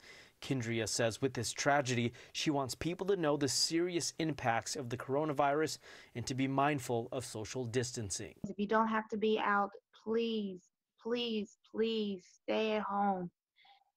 You know, you don't think of these things until it hits close to home and you realize how serious this is. It's not a joke. Absolutely, it is not a joke. Well said, young lady. And tonight, folks, we are learning about the young mom and the nurse who passed away from COVID-19. We first broke this story last night. The Coweta County coroner says that Deirdre Wilkes worked as a mammogram technician at both Piedmont Noonan and Piedmont Fayette hospitals. The 42-year-old mom was found dead in her apartment. And this is at the promenade at Noonan Crossing. It happened this past Thursday, and police are reporting that her sister had called 911 after she could not get a hold of Wilkes, which was very unusual. That's when the first responder discovered Wilkes had died. So we're talking about 4 police officers, 2 firefighters, and a sheriff's deputy were potentially exposed and are now under quarantine. And you know, despite the repeat warnings, we hear about this all the time about social distancing. That's why I'm here right now at home. And we've seen a lot of people running and biking and still trying to enjoy this wonderful weather, especially along the Beltline. So several cities and counties have declared, as you know, states of emergencies, but Atlanta's order does not include the Beltline and other parks. Cobb County's order does, but 11Alive's Doug Richards found out that people are just flat out ignoring all of that. Cobb County closed its 44 parks after county commissioners became convinced that the park's patrons weren't being serious about being socially distant while using them. At Terrell Mill Park late morning, we watched Cobb County residents slip past the yellow tape indicating the park was closed. Cobb County is one of only a few jurisdictions that have declared a state of emergency that includes closing of its public parks. Many others have closed park facilities like playgrounds and bathrooms, but not closed off the parks themselves. Cobb's order includes closing its portion of the Silver Comet Trail. Yet Boyce says people disregarded that today too. They believe that, biking on the trail, allows them to meet the 6-foot guideline. No. The underlying issue here is the parks are closed, period. And if you're using the parks, you're violating the ordinance. Now, we're not going to sit here and arrest everybody, and you can't arrest everybody. That's not the way to do it. But Boyce says the county should further toughen its restrictions if county officials think residents aren't taking seriously the new restrictions issued Tuesday. Boyce says he does not anticipate Cobb County using its police force to enforce the restriction on parks, except to chase away patrons who are using the parks illegally. That was Doug Richards reporting for us tonight. We're going to stay in Cobb County here for a minute because Chairman Boyce has now signed an emergency order to allow Sterigenics to resume operations to sterilize medical equipment. And this is because of the COVID-19 outbreak. Sterigenics has voluntarily shut down. This is a story that we've been talking about for months, and it's been weeks since they have been open. And this was amid concerns it was allegedly leaking cancer-causing toxins into the air. So now this is what's new. This is what's developing. It's been in the process of adding new safety measures, so the FDA has urged local officials to allow the plant to reopen during the outbreak.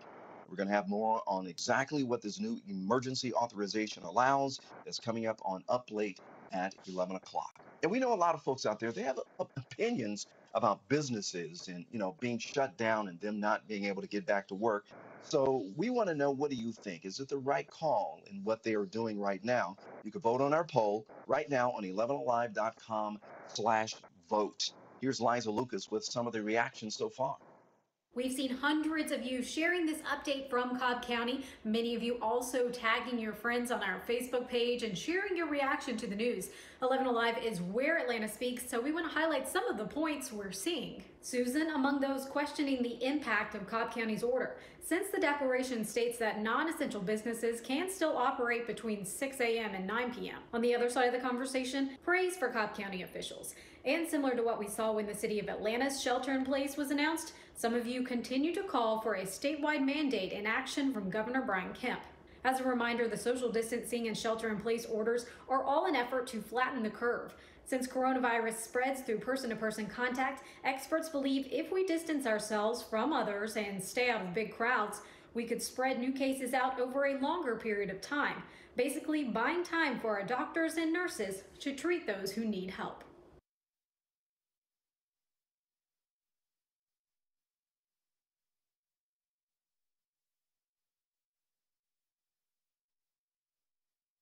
Get back to work. So 11Alive's Joe Henke spoke with a small business owner who says that he needs help not only locally, but he needs federal assistance as well.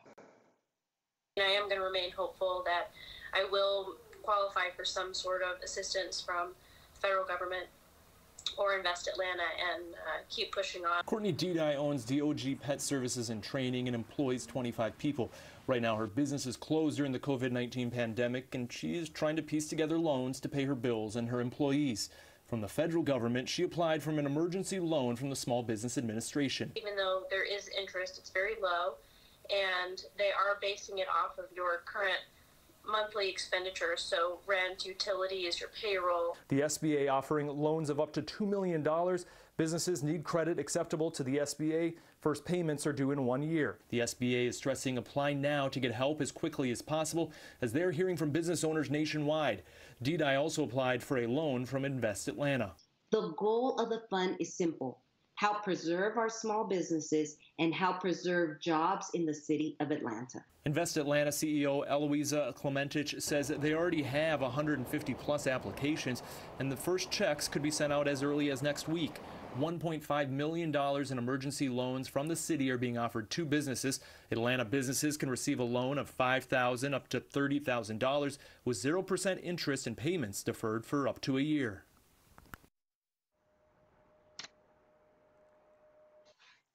That was Joe Henke reporting for us tonight. You know, most businesses have taken a huge blow, especially airlines. We've seen Delta cut capacity by 70%. And there are times during the day at the airport, long known as being the busiest in the world, looks virtually empty. So an Atlanta City Council member says that they just received an update from Hartsfield-Jackson's general manager. He told them passenger volume is down 85%. with flights down 65%. The silver lining in all of this for the airport, cargo business is going up, and right now the federal aid package includes $500 billion in aid for corporations, including the airlines. And so, folks, as you know, what we're experiencing right now is unprecedented. This is the first time that we've dealt with this in history. So this is a good time for all of us to come together, and we are proud to announce here at 11Alive that we're doing right that, along with some other Atlanta news organizations. We're going to be simulcasting a town hall with Governor Brian Kemp. It's going to happen Thursday night at 8 o'clock. It will be broadcast across the entire state. You can see it here, of course, on 11Alive and our sister station, the WATL, and of course, right there on our website, 11alive.com. And if you have questions for the governor and a panel of experts, including Atlanta Mayor Keisha Lance Bottoms, text them to the number on your screen. This is a new number for you, so take note of this. It's 404-885-7600, 404-885-7600, and remember, text and do not call. Well, we are constantly updating our 11Alive app with new information about the pandemic. Keep checking for more on ways to help, to find assistance, and to get facts and not fear about the coronavirus. I'm meteorologist Chris Holcomb from the 11Alive Storm Trackers in the Basement Storm Tracker Center tonight, on with you live on the ATL, as well as talking to folks live on Facebook. Take a look at this. We are in a dry weather pattern for a while, but we are tracking some rain that will return to our area. We'll let you know what part of the weekend that will fall.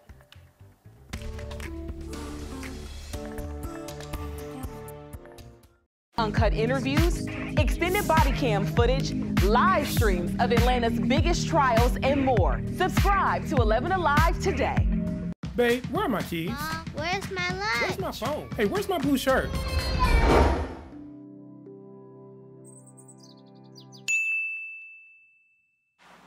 Where's my pen? Have you seen it? Everybody has learned how to drive, so I'm going to go ahead and retire. It didn't last long. Crank up your morning rush with Crash Clark. Weekdays, 5 to 7 a.m. on 11Alive. Traffic brought to you by John Foy & Associates. I woke up at 2 in the morning to be here. Where were you? Once you allow it, right, then it sets you up for the entire week where you just have lost it. Like on a Sunday, it's like, oh, let's just order some Chinese food, and of course you wind up eating tons of that. And then on Monday, you're like, well, I got leftovers, I can't let it go to waste. Auntie wants to give you a plate to take home from the barbecue. Auntie! Auntie, don't invite me to the barbecue. I'm gonna be looking for you next time, so use the hashtag and let us know you're hanging out with us. Morning Rush, weekdays, 5 to 7 a.m. Only on 11Alive. The 11Alive app is your go-to source for all things Atlanta. You hear what happened today? I'll tell you all about it. Breaking news the moment it happens. The boil water advisory. Hyper-local, accurate weather alert. You may want to grab that sweater, maybe even a coat. More stories to uncover. More videos to discover. He did it his way.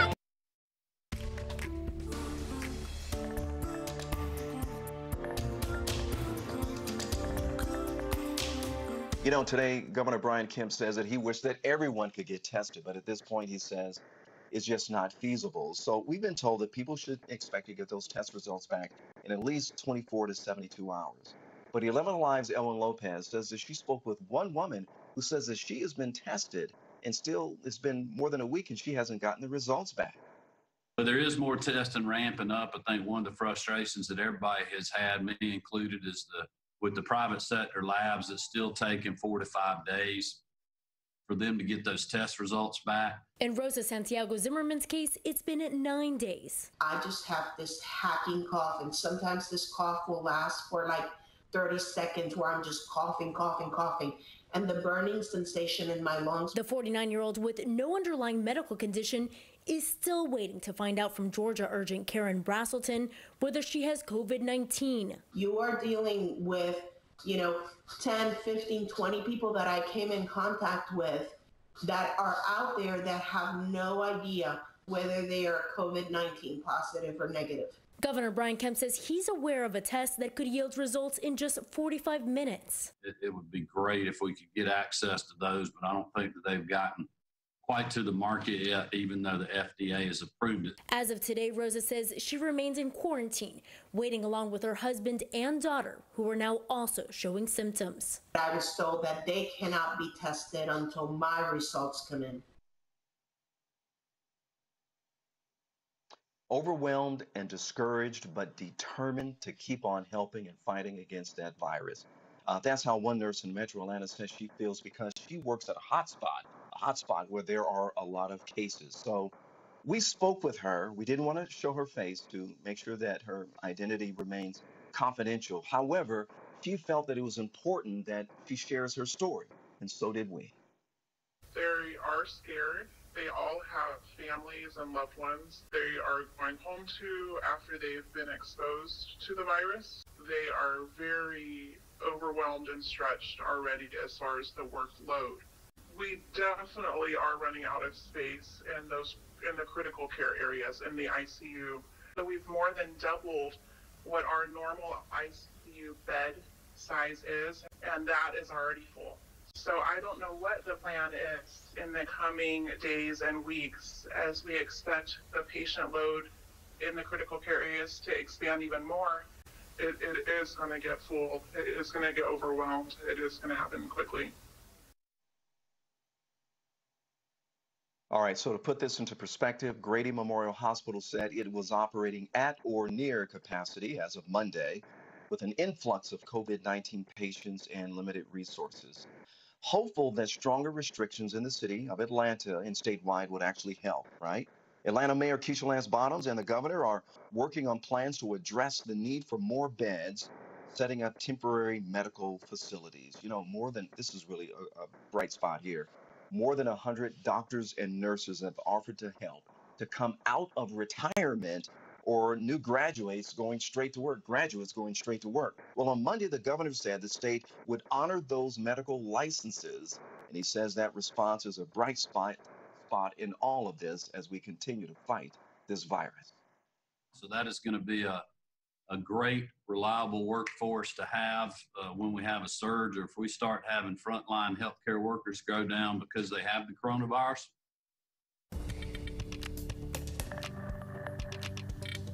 I'm meteorologist Chris Holcomb from the 11Alive Storm Trackers. We are in the Basement Storm Tracker Center tonight as we are doing our part for social distancing, limiting the number of people in our building as well. And so it's a great day. And yesterday I was in the studio because we had that severe weather threat, but I'm back in the basement studio tonight. I love saying that. That's kind of cool. And you notice my phone right here. I know it's right there in the shot. You can see that. I'm also on Facebook Live right now, or on Facebook doing a Facebook Live. So if you want to, go over to my page when I'm finished with this weather, and you can continue our conversation. We've got around 200 people on right now, and I'm going to give them a little tour of the behind the scenes in just a second of how this is set up. So let's talk about weather right now. Here's radar. This is the feed coming in directly from our weather computers back at the station. So this is live current data that's coming in right now. And it's very nice to show that there's no rain in our area or any rain in the southeast. We're finally getting this opportunity to dry out for the next couple of days. So here's a look at our temperatures over the past 20 hours. And you can see as we go back to 1 in the morning, that's when we had some of those showers and storms that were rolling through. Temperatures then moved down into the lower 60s. That rain was ending. And then as it moved out, the clouds started to break up and we saw the sunshine reappear, and temperatures made it up to 73 degrees this afternoon for a high. So that was really nice. That's running a little bit above the average for this time of year. Here's where we are right now. Did you notice those temperatures, once the sun went down, started cooling down pretty nicely, pretty quickly?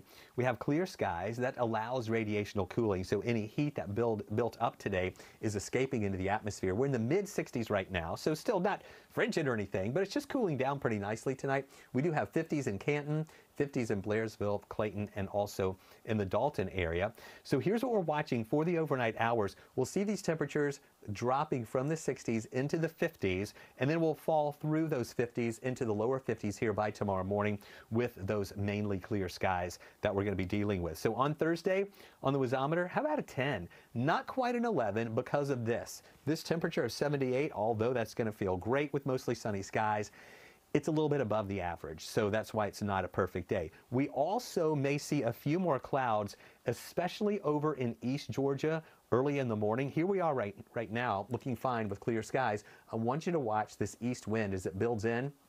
A few clouds are going to accompany that in East Georgia and then sweep into the metro Atlanta area around lunchtime. So at times, those clouds will block out the sunshine for a little bit, but it's not going to last long. We will see more sunshine as we head into the afternoon hours, and temperatures that'll be moving up into the mid to upper 70s. And then on Friday, this is in the morning, you can see sunshine mixing in with a few clouds. We're going with partly cloudy skies here on Friday, but no rain in our area, thank goodness. And even as we head into the weekend, Saturday we will see a few more clouds, but watch these temperatures. We go from 78 Thursday, 84 Friday, 83 Saturday with more clouds, and then a few scattered showers on Sunday, dry Monday, and then a few more scattered showers for Tuesday and Wednesday as we cool back down into the 60s. I'm going to continue this weather conversation, so join me on Facebook Live. All right, thanks a lot, Chris. You know, in the sports world, the only thing that's certain is uncertainty. I'm sure Major League Baseball, the NFL, all of them, the NBA, trying to figure out what are we going to do next. They have to wait for that. But what about for us right here in Georgia and Atlanta, the AJC Peachtree Road Race? Is that going to happen? Well, 11Alive's Alex Glaze actually spoke with the director, and he says, as of right now, the race is on. The Atlanta Track Club is preparing for the 51st running of the Peachtree Road Race. But this year, the planning process has been different. Our staff is getting intimately familiar with Google Hangout. There are roughly 35 people working on the plan for the Peachtree, and all of them are following the recommendations and guidelines the city of Atlanta has in place to fight the coronavirus. The Atlanta Track Club is planning full steam ahead with the understanding that things might not go as planned. There is nothing off the table in our planning process for 2020. In these times of uncertainty, we have to plan for everything. Planning for everything includes postponement and cancellation of the race. In the previous 50 consecutive runnings of the Peachtree, there has never been a cancellation or postponement. The race has always happened on the 4th of July. This year, with health and safety on the minds of almost everybody, the most important thing is ensuring that everything is safe for the world's largest 10K. Our mission is about health and fitness. So we won't have this event if there's any doubt about our ability to deliver it in a safe manner on July 4th. For your next time, so use the hashtag and let us know you're hanging out with us. Morning Rush, weekdays 5 to 7 a.m. only on 11Alive. The 11Alive app is your go-to source for all things Atlanta. You hear what happened today? I'll tell you all about it. Breaking news the moment it happens. The boil water advisory. Hyper-local, accurate weather alerts. You may want to grab that sweater, maybe even a coat. More stories to uncover. More videos to discover. He did it his way. Personalized for you. And that's what makes it so special. The 11Alive app. Available now in the App Store. Hey, I got the ways to go. I got moves to make, homie, but I stay in the flow. See, I just do what I say I'm gonna do. No, my movement ain't fading. You could assume what the doing was beating me.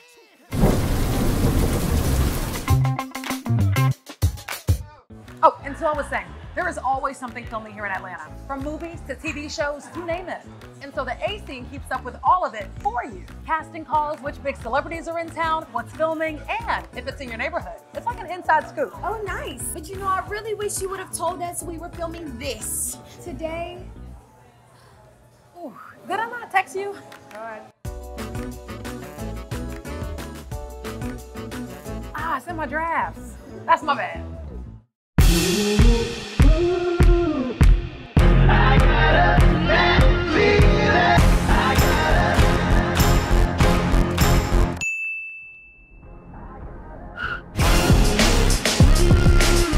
So you slept in and you missed Morning Rush, huh? Well, here's what you missed.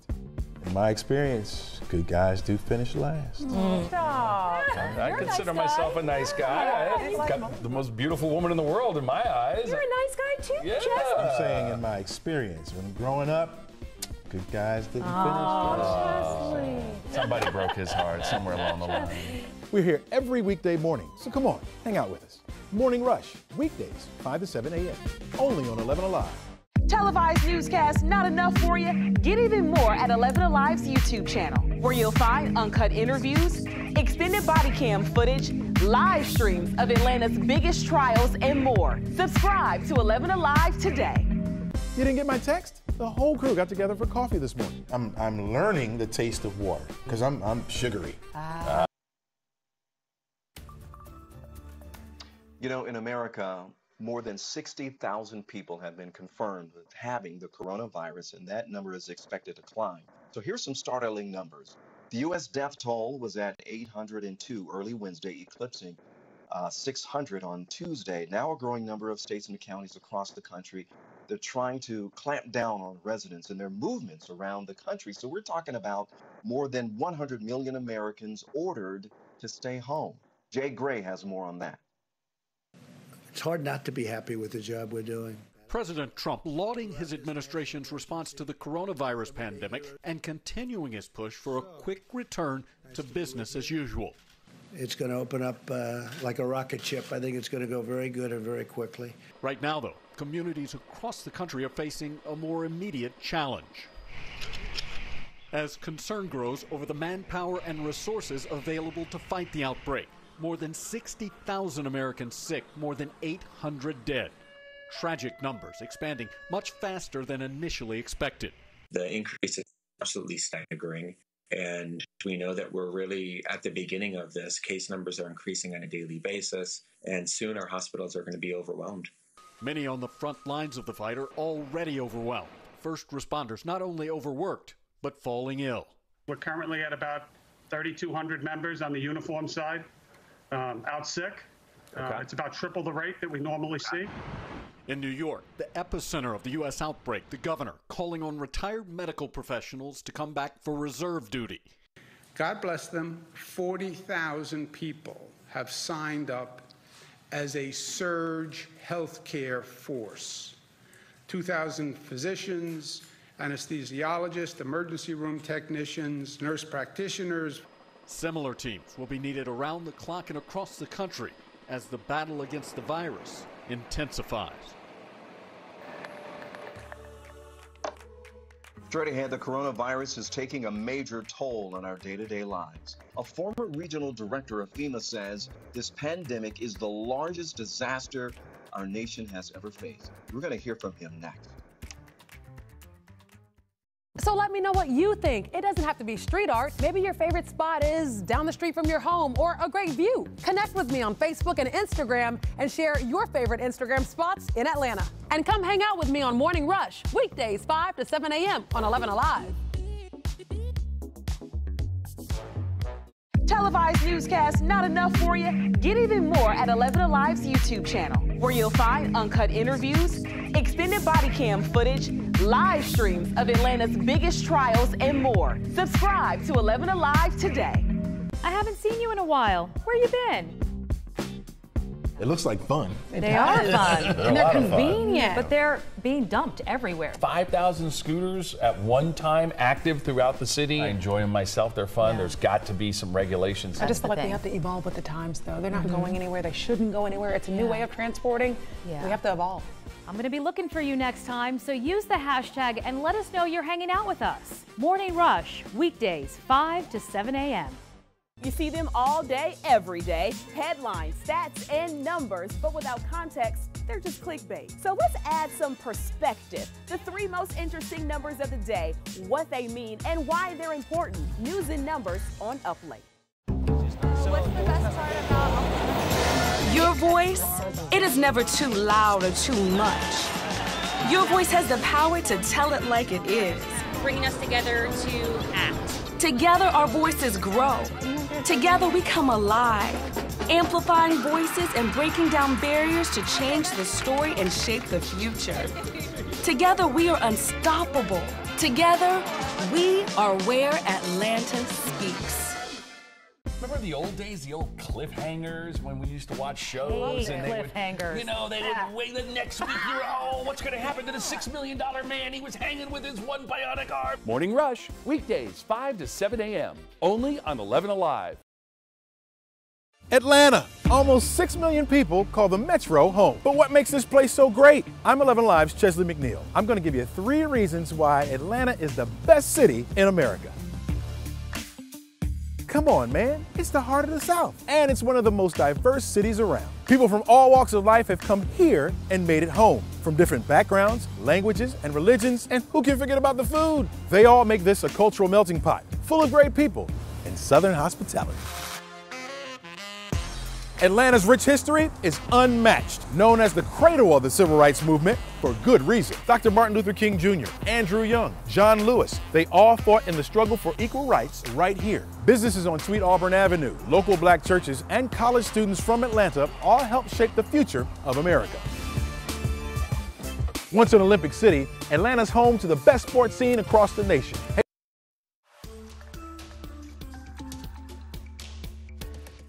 The number of COVID-19 cases here in Georgia continues to rise. Right now, there are more than 1,300 confirmed cases in 97 counties. 47 people confirmed dead. And now multiple counties have issued a state of emergency, hoping to contain the spread of the virus. Johns Hopkins University is now reporting more than 450,000 cases worldwide. The United States is in the top 3. China has by far the most cases, more than 80,000. Italy has more than 74,000 cases, but has the most death out of any other country with a little more than 7,500. You know, the updates for coronavirus keeps coming in daily, fast and furious. Sometimes it's difficult to keep up. However, we are committed to do that, to make sure that we keep your family safe. And you're going to see a lot of that right here for 3 hours on Primetime News. So here are some of the other headlines you may have missed, but they're very important. The $2 trillion bipartisan coronavirus aid package is still languishing in Congress as we speak, with the Senate still debating unemployment benefits. Now to the American Red Cross. They're in desperate need of blood right now. While thousands of blood drives have been canceled, they are still accepting appointments at local offices. You can find help and a link on our website at 11alive.com. The Atlanta Falcons is the latest NFL team to offer some relief to season ticket holders. Because of COVID-19, fans can defer their next installment payment from April 1st to July 1st. Our media partner at the Atlanta Business Chronicle reports the team will decide about the future payments in the coming months. The latest shortage created by COVID-19, dogs and cats. Get this, dogs and cats. Bloomberg is reporting that New York City is now running out of pets to foster after a surge in applications of people being stuck at home, working from home, furloughed, and maybe because of unemployment.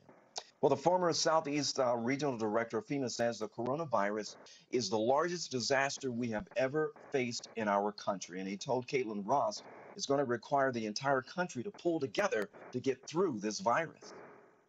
This kind of a disaster, a biomedical disaster, is a different kind of a disaster. John Copenhaver responded to hurricanes, tornadoes, and wildfires during his time at FEMA under President Clinton's administration, but says he never dealt with anything like COVID-19. The president named FEMA as the lead response agency. It needs to be really FEMA working very, very closely with the National Institutes for Health, the Centers for Disease Control, and medical authorities.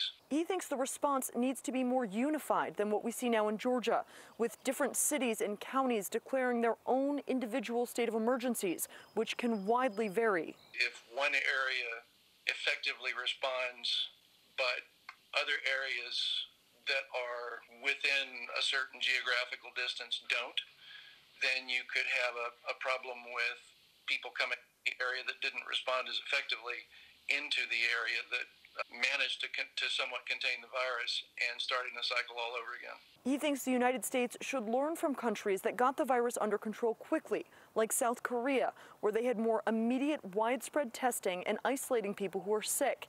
Since March 11th, they've seen a general decline in new cases. What did they do and do effectively? Copenhaver believes the United States response now will be effective, though it may have taken too long to get here. Lag time in between things getting worse, which has happened so quickly with this virus, and the spin up of government operations to be able to respond is causing some degree of fear and frustration.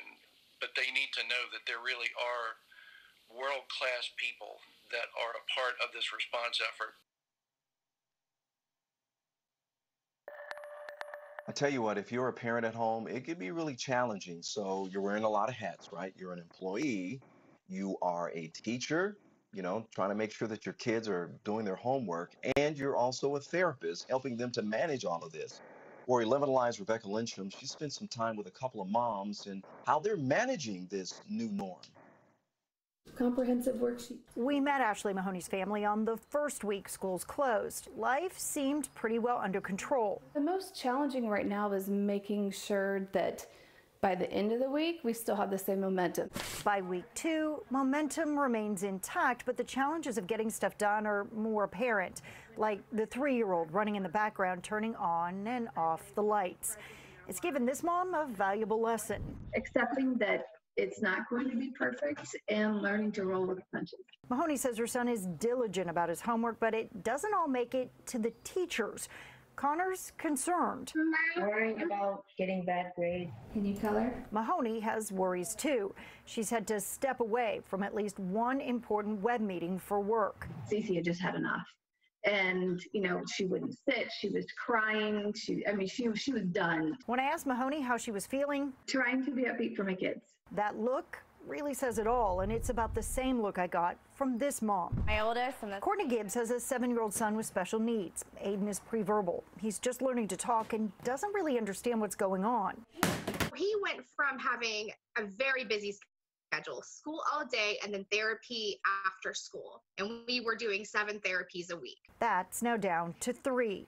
Go. Gibbs hopes those programs are able to stay open. She needs the support and Aiden needs the interaction. We are seeing some behavior that we have not seen in a very long time come back, some aggression. Gibbs tries to keep him busy with the things he loves.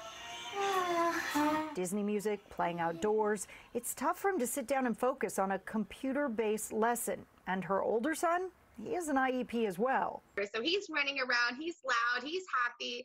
And then my oldest is upstairs like, Mom, I need help. I don't know how to do this. I don't know how to do this. And I'm like, I don't know what to do, you know, because I feel like I'm being pulled in every direction. Despite the challenges, both moms say the time with their children is priceless. You know, maybe incorporate some cooking or, you know, just more talks. And, you know, because we'd never have time for just those simple things. And there have been successes too. He's been able to potty train at our house. This is a huge deal. I've heard from a lot of parents that it's the uncertainty that is really the hardest part, not knowing just what to tell your kids. And these moms say they certainly agree. Man, I tell you what, this is a tough time for all those parents out there, and of course, we tip our hats to them. Hey, COVID-19 is now forcing the Atlanta Symphony Orchestra to temporarily shut down, so this is what we know. The doors of the Symphony Hall will be closed through May 11th. Business operations will move online. Musicians will play for the public through online platforms like Facebook Watch. 11Alive spoke to the executive director, and she says while maintaining an online presence is key, the cancellation of live performances forces the symphony to lose millions. We've lost already millions of dollars in revenue from the concerts that we had previously had to cancel, and the value of the endowment has been reduced, as has everyone's invested funds. We've been here for many years. We'll be here for many more with the support of the community. But there's really no way to overstate how incredibly devastating this is for the institution financially. All right, so you have a ticket to a canceled show. Organizers are asking you to donate its value back to the orchestra. And although this season has been canceled, the symphony is excited for next season, which will be dedicated to the retirement of musical director and conductor Robert Spano. This is an amazing story. This is one woman's wish to help a lot of those folks on the front lines. We're talking about the nurses and doctors out there, and she did it with 500 Chick-fil-A sandwiches, and she's excited about it, and so is everyone else who's supporting her. Look at this. Hey friends, it's Cecily and Rachel. And Rachel had a brilliant idea a couple days ago that we should go to Chick-fil-A and take some sandwiches to some of our local hospitals. It all came from me feeling really overwhelmed and scared and wanting to help people. People started sharing it on social media, and it just took on a life of its own, really. Friends, we're at Northside Hospital. We're about to load up all the Chick-fil-A sandwiches and take them inside. So let's see what we find. Because I'm up to almost 500 sandwiches. Wow. At first, they think we're just bringing them like a couple meals, you know, but when then they see it's hundreds of sandwiches, they have just been so appreciative. All right, friends, that is a wrap for our Chick-fil-A delivery. Thanks so much for coming along with us. Thank you for everybody that donated your points. You just be kind to each other, help each other.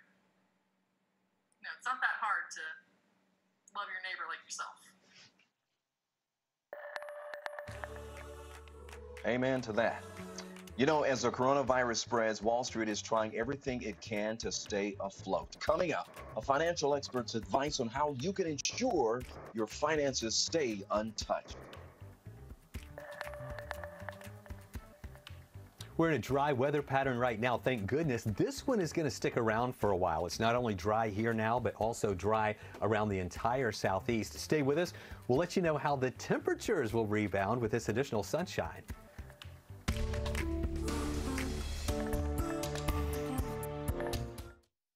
5 to 11Alive today. Babe, where are my keys? Where's my lunch? Where's my phone? Hey, where's my blue shirt?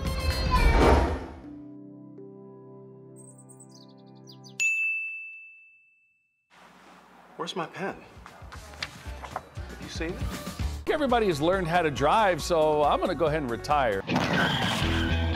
It didn't last long. Crank up your morning rush with Crash Clark. Weekdays, 5 to 7 a.m. on 11Alive. Traffic brought to you by John Foy & Associates. I woke up at 2 in the morning to be here.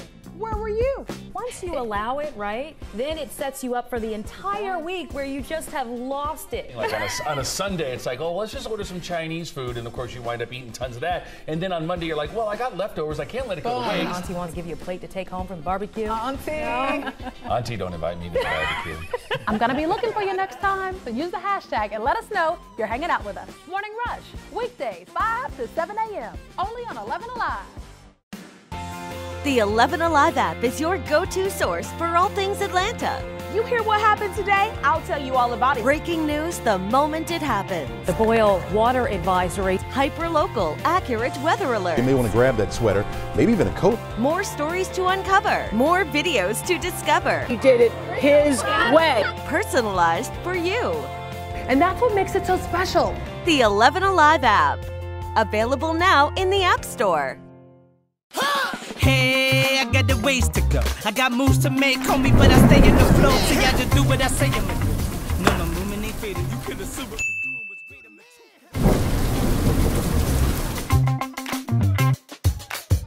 Oh, and so I was saying, there is always something filming here in Atlanta. From movies to TV shows, you name it.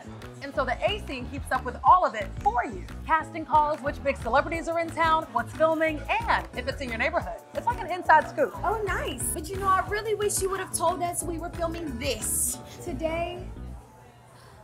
Ooh, did I not text you? All right. Ah, it's in my drafts. That's my bad.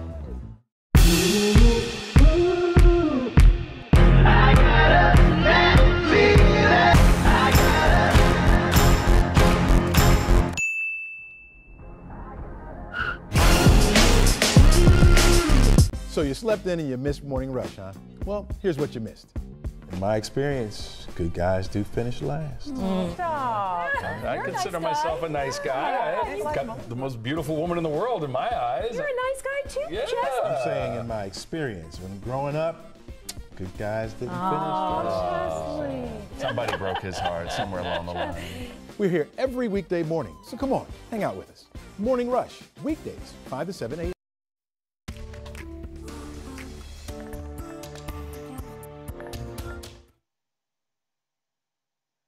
Welcome back, everyone. We have some positive news on Wall Street, something we need to hear right now. The Dow Jones, ended trading today with a second straight day of gains of nearly 500 points. But there's a lot of uncertainty for millions of Americans out there when it comes to their personal finances.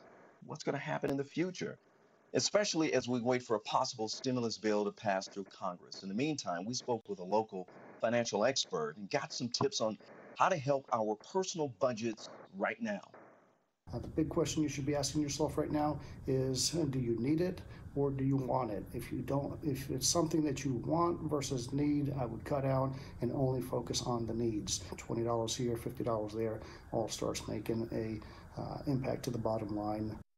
If you are not on budget billing with your utilities, with Georgia Power or gas provider, call them up, see if you can get on a budget billing to be able to track and know how much you will pay as far as your utilities each month. So you're on a fixed plan in a sense, and you can predict what your cost is going to be for the next couple of months to be able to live.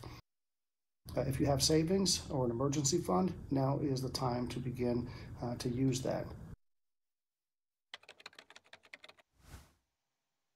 And we have more on how you can get financial help during this very stressful time on our website at 11alive.com.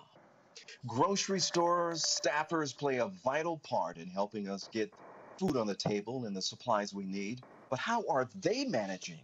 And what can we do to ensure everyone's safety when shopping?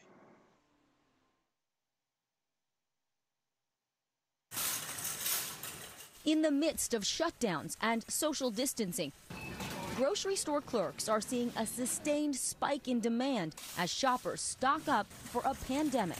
Sales have gone up tremendously, and customers are just coming in and buying up product at unseen levels. Jared Labar usually works in the corporate office for King Supermarkets, but now he's in stores helping to restock. Is there anything that people can do to help all of these workers who are on the front lines? The biggest thing for us is just make sure that they're adhering to the social distancing. To keep that distance and protect workers from the constant flow of customers, Albertsons, H-E-B, and Kroger are installing plexiglass shields in the checkout line. Just remember that we're human beings too, and we have feelings, and yeah, just take care of us too, because we're taking care of them. Workers asking customers to be patient and understanding when items are sold out.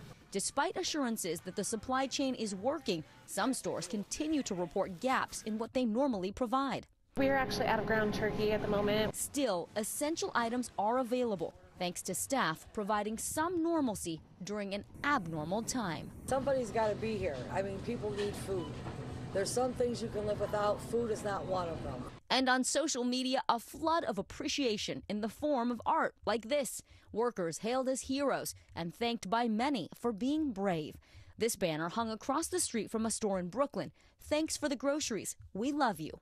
They're really awesome, and to be here like during this time period where it's really tough, it takes a brave person. With data showing the average grocery store worker makes $29,000 a year, these staffers are working overtime to provide basic services to keep society running. Well, I don't consider myself a hero. Karen, a cashier from New Jersey, tells us she's just doing her job. It's our job to make sure that you have what you need. So next time you see your cashier, just say thank you. It means a lot.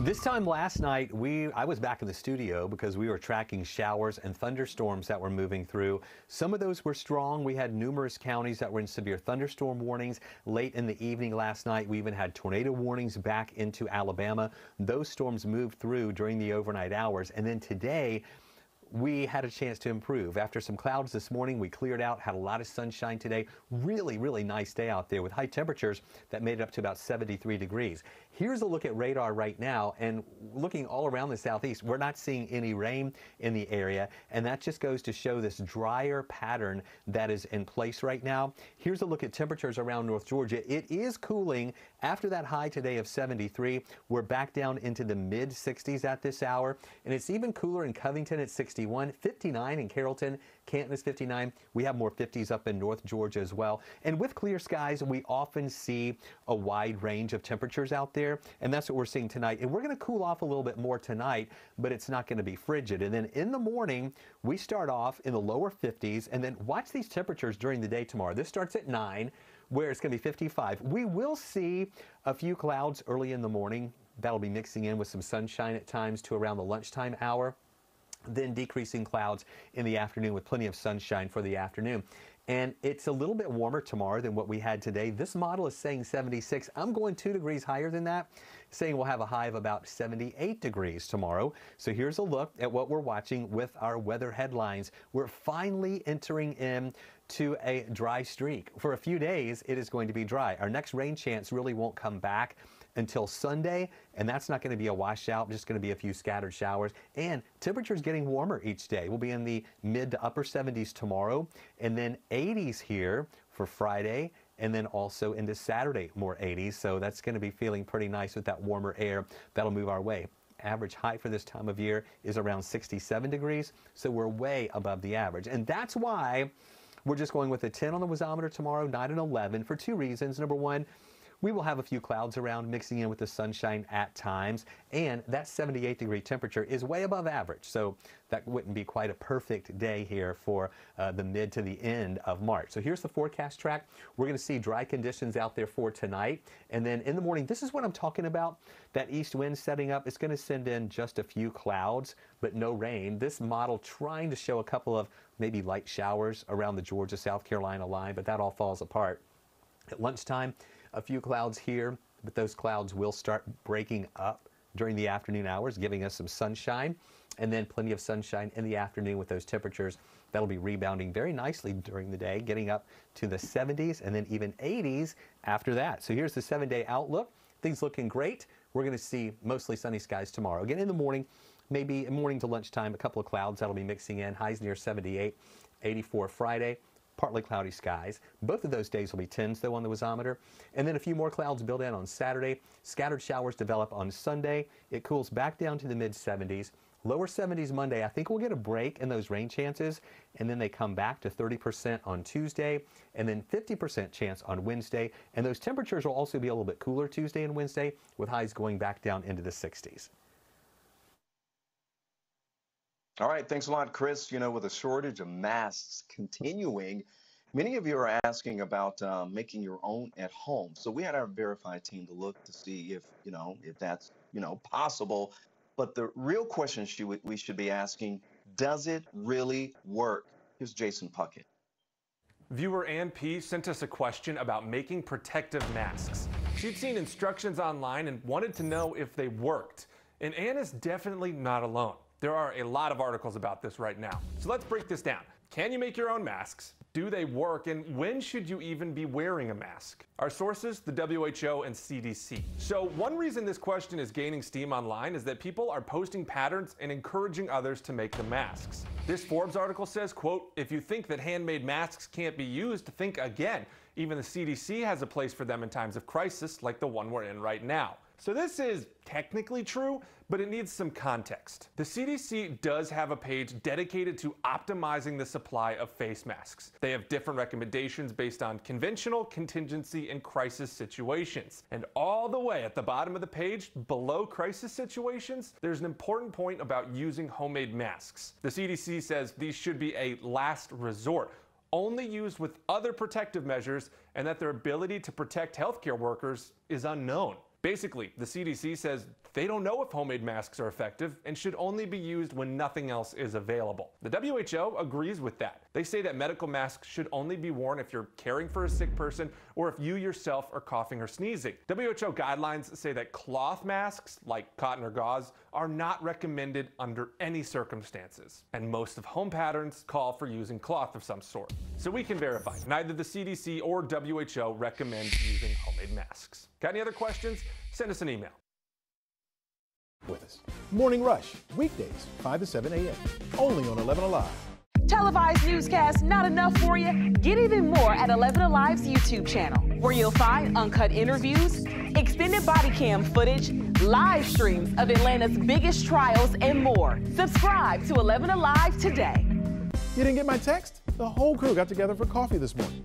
I'm learning the taste of water because I'm sugary. Yeah. Right. About that. Reward would be slimming down. Okay. Yes. Yeah, Okay. a little water in my cup. And beautiful skin. Even more beautiful skin, when it's all hydrated and everything else. I'm not going to be able to sit next to you in a few months. Don't drink your morning coffee alone. Have it with us. Morning Rush, weekdays, 5 to 7 a.m. Only on 11Alive. Some mornings, what you want isn't what you have time for. And that's why there's the Rush Blog, the biggest news of the day in 5 minutes or less. Quick and convenient for all those hectic mornings. Catch the Rush Blog on the Morning Rush. Everybody has learned how to drive, so I'm going to go ahead and retire. It didn't last long. Crank up your morning rush with Crash Clark. Weekdays, 5 to 7 a.m. on 11Alive. Traffic brought to you by John Foy & Associates. Atlanta is filled with great photo spots. And of course, I would know because this is my hometown. I'm 11Alive's Francesca Amaker, and I'm about to show you my picks for the 3 best Instagram spots in Atlanta. The Outcast mural is one of Atlanta's newest hotspots. Created by the artist Jex, people flock from all over the world just to get a shot of these 2 hip-hop legends.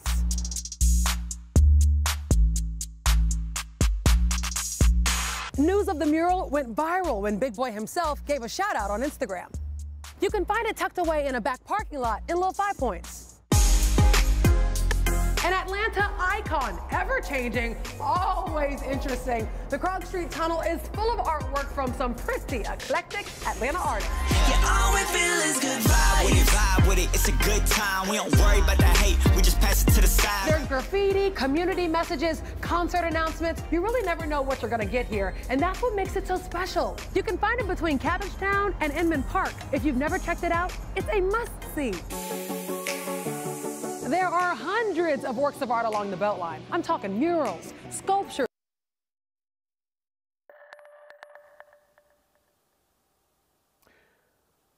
We have a nice dry pattern that's going to last for a few days. We're going to see mostly sunny skies here Thursday, partly cloudy skies Friday. Look at those temperatures warming up from 78 Thursday to 84 Friday. A few more clouds Saturday with highs near 83, and then scattered showers Sunday, a break Monday with more showers coming in for Tuesday and Wednesday, cooling back down to the 60s for next week. All right, Chris, from your basement to Instagram spots in Atlanta. And come hang out with me on Morning Rush, weekdays 5 to 7 a.m. on 11Alive. Televised newscasts not enough for you? Get even more at 11Alive's YouTube channel, where you'll find uncut interviews, extended body cam footage, live streams of Atlanta's biggest trials, and more. Subscribe to 11Alive today. I haven't seen you in a while. Where you been? It looks like fun. They are fun. And they're convenient. But they're being dumped everywhere. 5,000 scooters at one time active throughout the city. I enjoy them myself. They're fun. There's got to be some regulations. I just feel like we have to evolve with the times, though. They're not going anywhere. They shouldn't go anywhere. It's a new way of transporting. We have to evolve. I'm going to be looking for you next time, so use the hashtag and let us know you're hanging out with us. Morning Rush, weekdays 5 to 7 a.m. You see them all day, every day. Headlines, stats, and numbers, but without context, they're just clickbait. So let's add some perspective. The 3 most interesting numbers of the day, what they mean, and why they're important. News and numbers on Up Late. What's the best part about your voice? It is never too loud or too much. Your voice has the power to tell it like it is. bringing us together to act? Together, our voices grow. Together, we come alive, amplifying voices and breaking down barriers to change the story and shape the future. Together, we are unstoppable. Together, we are where Atlanta speaks. Remember the old days, the old cliffhangers when we used to watch shows? And cliffhangers. Would, you know, they would wait the next week. You're, oh, what's going to happen to the $6 million man? He was hanging with his one bionic arm. Morning Rush, weekdays 5 to 7 a.m. only on 11Alive. Atlanta. Almost 6 million people call the Metro home. But what makes this place so great? I'm 11Alive's Chesley McNeil. I'm going to give you 3 reasons why Atlanta is the best city in America. Come on, man. It's the heart of the South. And it's one of the most diverse cities around. People from all walks of life have come here and made it home. From different backgrounds, languages, and religions. And who can forget about the food? They all make this a cultural melting pot, full of great people and Southern hospitality. Atlanta's rich history is unmatched, known as the cradle of the civil rights movement for good reason. Dr. Martin Luther King Jr., Andrew Young, John Lewis, they all fought in the struggle for equal rights right here. Businesses on Sweet Auburn Avenue, local black churches, and college students from Atlanta all helped shape the future of America. Once an Olympic city, Atlanta's home to the best sports scene across the nation. Hey look, the South has something to say. You won't find more passionate fans anywhere. From the Atlanta Braves home run king, my man Hank Aaron, to the human highlight film Hawks Dominique Wilkins, some of the greatest athletes have come through Atlanta. We're talking the Falcons, the Braves, the Hawks, the MLS champs, Atlanta United. This city has something for every kind of sports fan. 11Alive News Primetime on the ATL. Now at 10, new numbers from the state on coronavirus cases. There are now nearly 1,400 confirmed cases in our state and 47 deaths. That's 7 new deaths since noon today. These numbers keep growing by the day as the state ramps up its coronavirus testing. This graph really puts the pandemic in perspective for our state. It shows just how rapidly the cases have grown since the beginning of March. You can see we went from single digits to more than 3,000 cases in just over 3 weeks. We're going to have a county-by-county breakdown in our next half hour. Good evening, everyone. I'm Jeff Hullinger, broadcasting live from my home tonight, and you are going to see an exclusive now that is from 11Alive, as hospitals are in the thick of it as they battle this awful pandemic that shows no signs of lightening up. This week, a Georgia hospital told healthcare workers that tested positive that they don't have symptoms, but they still need to keep working. And that has sparked backlash from workers and loved ones on social media. Faith Dubube shows us why that policy changed. The problem is that until that patient's test comes back positive, nurses are being told to take care of that patient without any protective equipment. A Georgia nurse says she's worried healthcare workers are being exposed to COVID-19 on the job, and hospitals are having to make tough decisions because of a shortage of vital medical equipment. And now a memo to hospital staff at Phoebe Health in Southwest Georgia on Monday is raising even more concerns. The letter, posted on social media, says the Department of Public Health requires all healthcare workers to be tested for COVID-19, even if they're not showing any symptoms of the virus. And even if they do test positive, they should continue working as long as they're symptom-free. We had very long, animated conversations with the local health department, with the state health department, asking them to reconsider, discussing what position this would put us in and would put any healthcare organization in.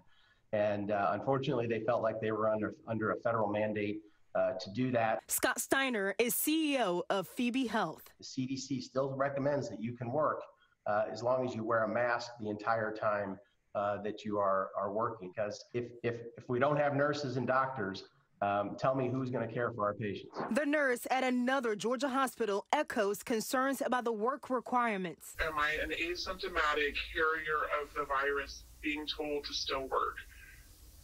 If what we are being told is if we are not showing symptoms of infection, we should still work.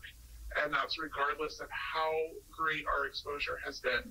It's not a perfect situation. Steiner says DPH signed off on the original memo to employees, requiring them to keep working even if they test positive for COVID-19.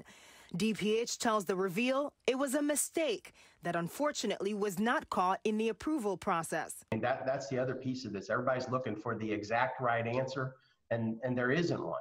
I'd love to be able to say, hey, if you've tested positive, go home, take whatever it is, 7 days or 2 weeks. But again, remember, we have to run a hospital here. Otherwise, we would have to shut down. And most organizations are in that same position. Concerns about the original memo has now forced changes at Phoebe Health. And because the CDC is giving local authorities some flexibility to avoid staffing shortages, DPH says once confirmed as positive, any staff member must be excluded from the hospital and remain in isolation per routine protocol. They should only work if they're asymptomatic or waiting for their COVID-19 test results and have proper protective gear. We are operating by the best information that we have from the CDC, other agencies, and just again, trying to make sure that our staff is safe, that we're taking care of them, and that we're able to focus on taking care of all of our patients. Kelly Halsey with Piedmont Health says if employees are not showing symptoms, they can still work, but they are not being tested until they show symptoms. Emory and Grady Hospital also say they are not testing healthcare workers who are not showing symptoms. Children's Healthcare and Wellstar say employees can stay home if they show symptoms. In a sea of muddled messages, all the healthcare workers we talk to say they're still doing the best they can in a growing pandemic. At Phoebe Health, once a staff member is exposed to the virus, they can only work with COVID positive and suspected patients. What we tell our patients is that their safety and their health care is our most important item, and that we would never put them intentionally at risk, that the measures that we have put into place to protect them and to protect our staff, to protect our doctors, are what the CDC and the experts have recommended. Phoebe Health says that several hundred employees who are not showing symptoms for the coronavirus have now been asking for the test, and they are still waiting for the results. Faith asked the CDC to clarify its return to work guidelines for healthcare workers. They say the final decision should be up to public health officials and also should be up to local hospitals. Today, Governor Kemp says he believes that coronavirus has been around in our state longer than many thought. In fact, the more testing we do, the more positives we're going to see. And it's for several reasons. Number one, people already had this disease over a month ago in our state. There's some, and I'm one of them, that believes this virus has been here since potentially December or early January. So, to put this into perspective, Hartsfield-Jackson told us on January 21st it would begin screening passengers on flights originating from China amid the growing outbreak overseas. In late February, airports started screening other international travelers. On March 2nd, we learned a father and his 15-year-old son tested positive in Fulton County. The father returned about a week before from Italy, but said he didn't feel sick until several days later. Now, most businesses have taken a huge blow because of the coronavirus outbreak, particularly the airlines. We have seen Delta cut capacity by some 70%. An Atlanta City Council member says they received an update from Hartsfield-Jackson's general manager, and he told them that passenger volume is down 85%, with flights down 65%. The silver lining, and there is one, that is some good news amidst all of this woe. Cargo business is going up. Right now, the federal aid package includes $500 billion in aid for corporations, and that includes the airlines. New at 10, the Dow seeing some dramatic gains today, a second day in anticipation of that $2 trillion emergency aid bill that includes direct payments to most Americans.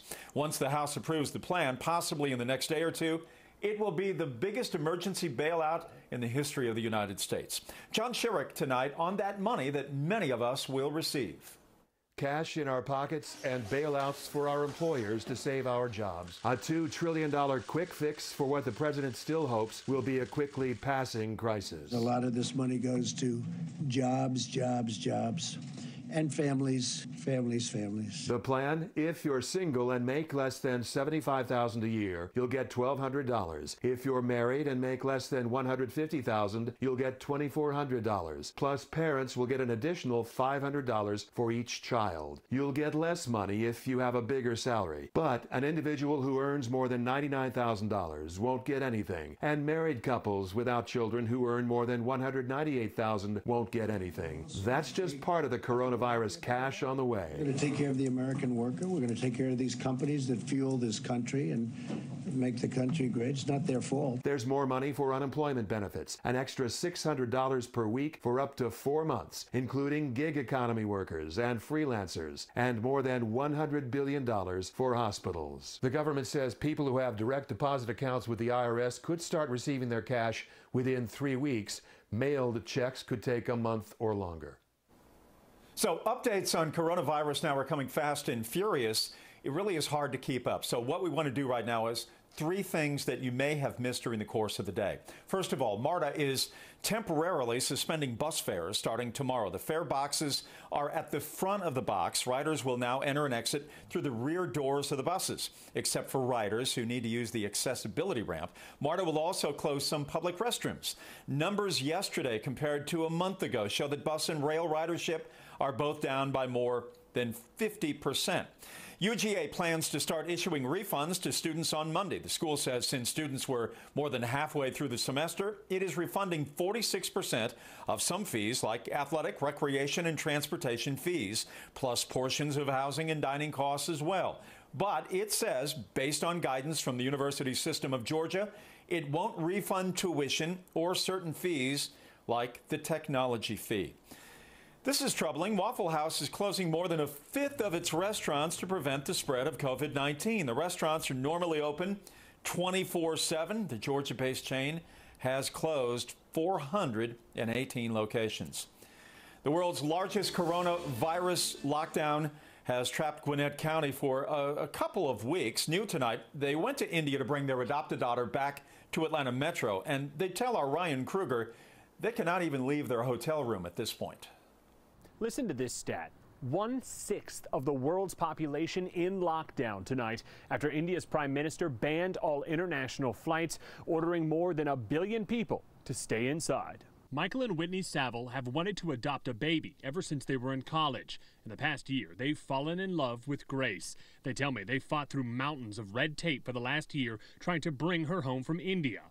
But now they're trapped. You're trying to stay in good spirits? Trying our best. Yeah, it's been harder. It's been hard. The Savilles traveled to India earlier this month. They finally got Grace's passport, but by then it was too late.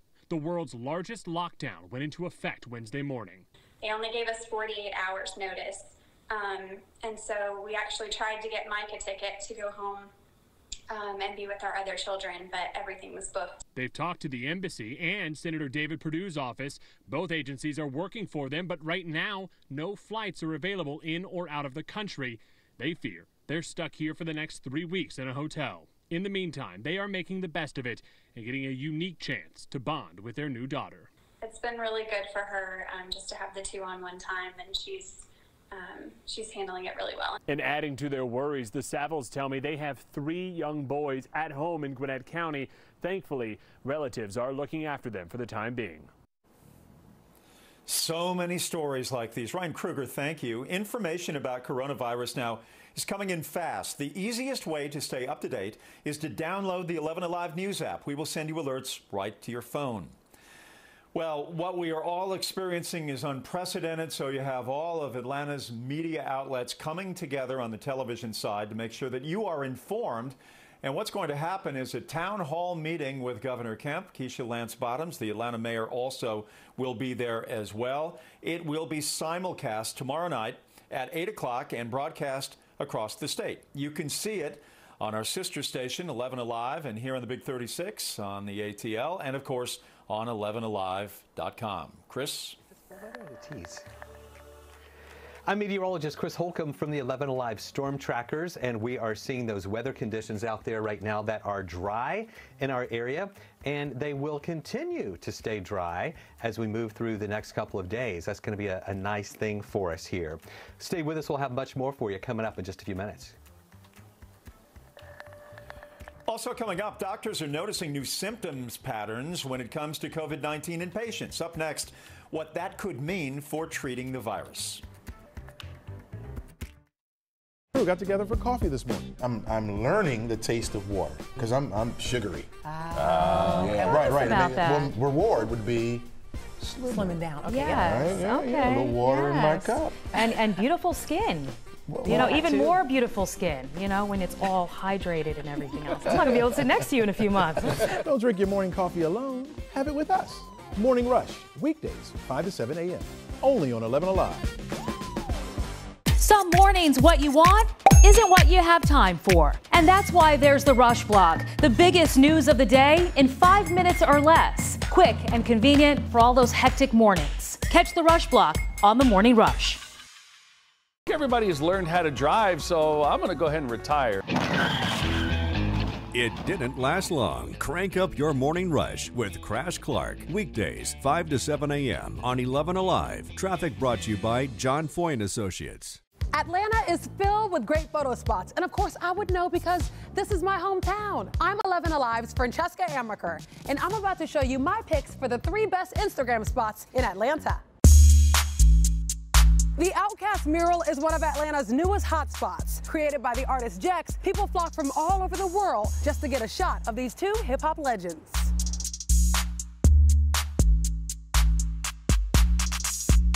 News of the mural went viral when Big Boy himself gave a shout-out on Instagram. You can find it tucked away in a back parking lot in Little 5 Points. An Atlanta icon, ever-changing, always interesting. The Krog Street Tunnel is full of artwork from some pretty eclectic Atlanta artists. And welcome back, everyone. I'm Jeff Hullinger, and we are broadcasting tonight from my home in Midtown. We want to clarify there are 1,387 cases in the state of Georgia of coronavirus right now. And we continue to learn more and more about the symptoms of this fast-moving pandemic. There's a pattern that some physicians are noticing tonight. Some patients have moderate symptoms for a week and then they get better. But then there are other examples where patients are having mild symptoms for about a week and then suddenly they become much worse. Here's NBC's Joe Fryer with an update for us tonight. For some patients, doctors say the first phase of COVID-19 is more like a slow burn, with moderate symptoms for several days, even a week, before things rapidly go downhill, similar to the experience of Congressman Ben McAdams, who spoke with Today last Thursday. I'm feeling pretty bad. I think this is probably the worst cold I've ever had, but we're getting by. Over the first 6 days of McAdams' illness, his symptoms included a cough, fever, and shortness of breath. My lungs were really constricted. Felt like I had a belt around my chest. And so But on Friday, a day after this interview, McAdams was hospitalized, saying, I experienced severe shortness of breath and struggled to maintain my blood oxygen at appropriate levels. He says he's now feeling relatively better.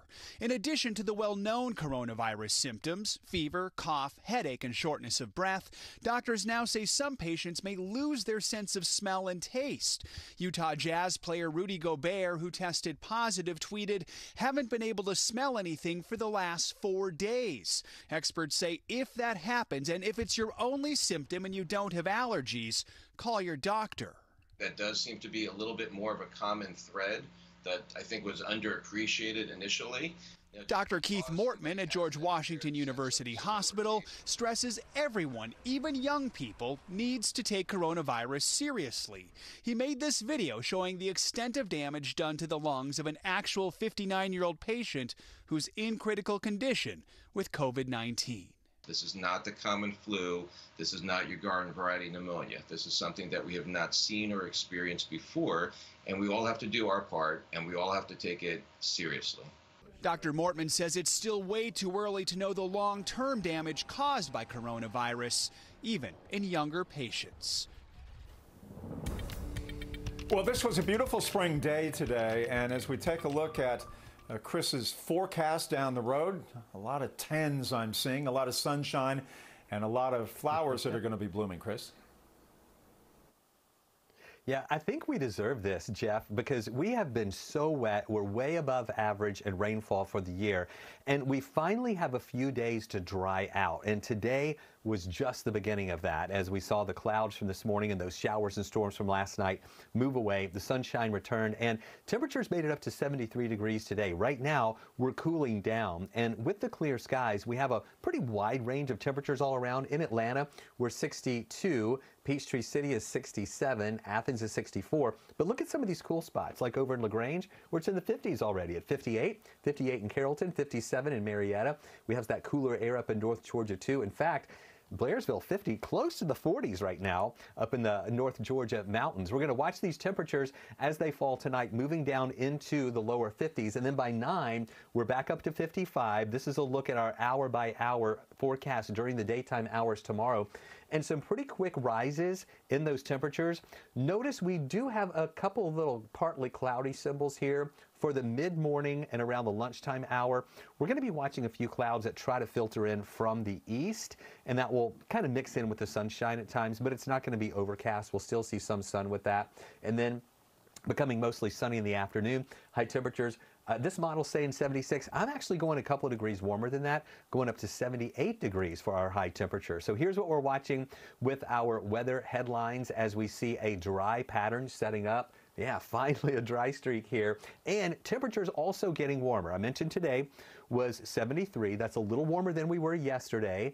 Actually, that's a little cooler than we were yesterday. And then we're a little warmer tomorrow, going back up into the mid 70s and upper 70s, and then 80s here for Friday and also into your Saturday. So on the wazometer tomorrow, we're going to go with a 10. We're going to start off with temperatures right around 52, then get up to 78 with mostly sunny skies. There will be just a few clouds that will mix in with the sunshine at times. And that's because of this. Watch this easterly flow that's coming in here from the east. This model even trying to show a couple of light showers possible along the Georgia-South Carolina line, but we'll see these clouds moving into our area, mixing in with the sunshine. This is at lunchtime. It's not going to be a complete overcast, though, and then it moves out quickly, and we'll see sunshine for the afternoon hours. And then as we head into Friday, starting off mostly sunny, but partly cloudy skies during the day and more of a southwesterly flow.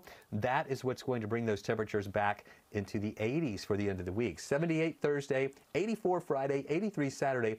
Notice the cloud cover building in on Saturday. That brings in a couple of showers for Sunday, but not a total washout. Dry Monday, more scattered showers for Tuesday and Wednesday, with temperatures trending back down into the 60s for the beginning of next week. All right, take a look at your weather wow moment of the day. Chris, this is something. Overnight rain caused a massive tree to fall on some power lines in Monroe. 11Alive storm tracker Carla Self took this picture. She sent us these photos. She says that tree was so big that it blocked off an entire street. I tell you what, the good news in this, nobody was injured. You know, oftentimes when we see these trees that big fall on a home, there's always an unhappy and tragic story to report. But the good news, it didn't hit anybody. But man, that is a big tree. We want to see your weather moments, and the easiest way to share them is on the 11Alive Storm Trackers Facebook group. So request to join the group right now, and it's a lot of fun, and Chris will be looking for your pictures. Coming up after the break, she still doesn't know if she has the virus. We speak with a woman who has been waiting more than a week for her results. Ooh, did I not text you? All right. Ah, it's in my drafts. That's my bad.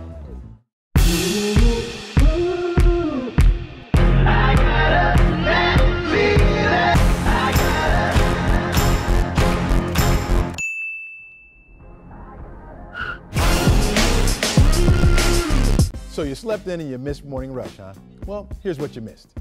In my experience, good guys do finish last. I consider myself a nice guy. I've got the most beautiful woman in the world in my eyes. You're a nice guy too, Yeah. Chester. I'm saying in my experience, when growing up, good guys didn't finish last. Somebody broke his heart somewhere along the line. We're here every weekday morning, so come on, hang out with us. Morning Rush, weekdays, 5 to 7 a.m., only on 11Alive. Televised newscasts not enough for you? Get even more at 11Alive's YouTube channel, where you'll find uncut interviews, extended body cam footage, live streams of Atlanta's biggest trials, and more. Subscribe to 11Alive today. You didn't get my text? The whole crew got together for coffee this morning. I'm learning the taste of water because I'm sugary. Yeah, right. About that. One reward would be Slimming down. Okay. Yes. right? Okay. Yeah, a little water in my Yes. cup. And beautiful skin. You know, even more beautiful skin, you know, when it's all hydrated and everything else. I'm not going to be able to sit next to you in a few months. Don't drink your morning coffee alone. Have it with us. Morning Rush, weekdays, 5 to 7 a.m., only on 11Alive.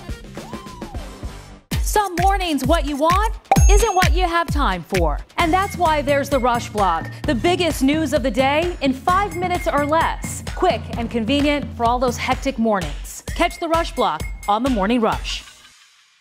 Everybody has learned how to drive, so I'm going to go ahead and retire.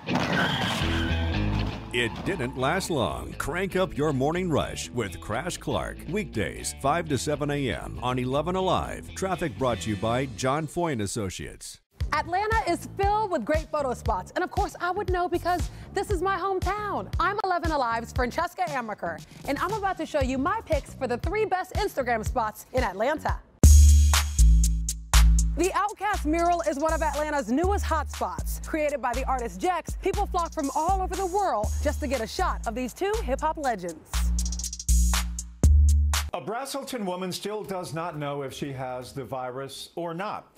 She says that she was told she would have results in 24 to 72 hours, but she says that that just hasn't happened as of yet. Elvin Lopez has her story tonight.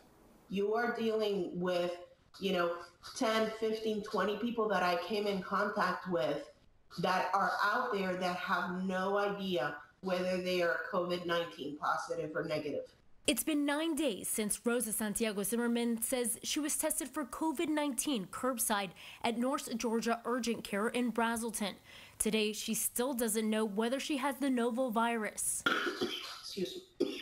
The 49-year-old with no underlying medical condition says she's been feeling sick for 3 weeks now, and it all started during a Florida business trip. I just have this hacking cough, and sometimes this cough will last for like 30 seconds where I'm just coughing, and the burning sensation in my lungs. Now she remains in self-quarantine with her husband and daughter, who also have been showing symptoms. I was told that they cannot be tested until my results come in. On Monday, she says she got a call saying her test results came in as negative, but then another call saying that wasn't the case. My physician called me back to tell me that they had made a mistake, that my results were pending and had not arrived yet.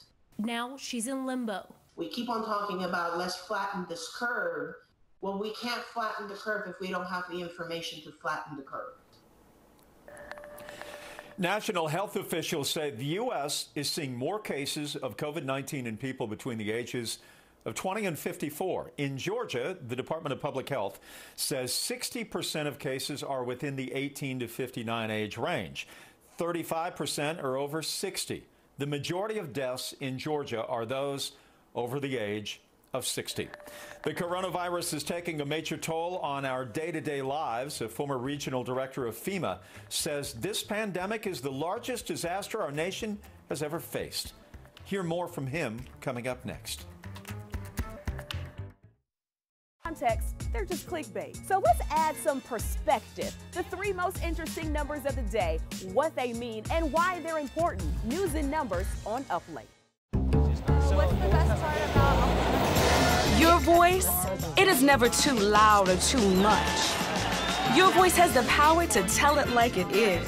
Bringing us together to act. Together, our voices grow. Together, we come alive. Amplifying voices and breaking down barriers to change the story and shape the future. Together, we are unstoppable. Together, we are where Atlanta speaks.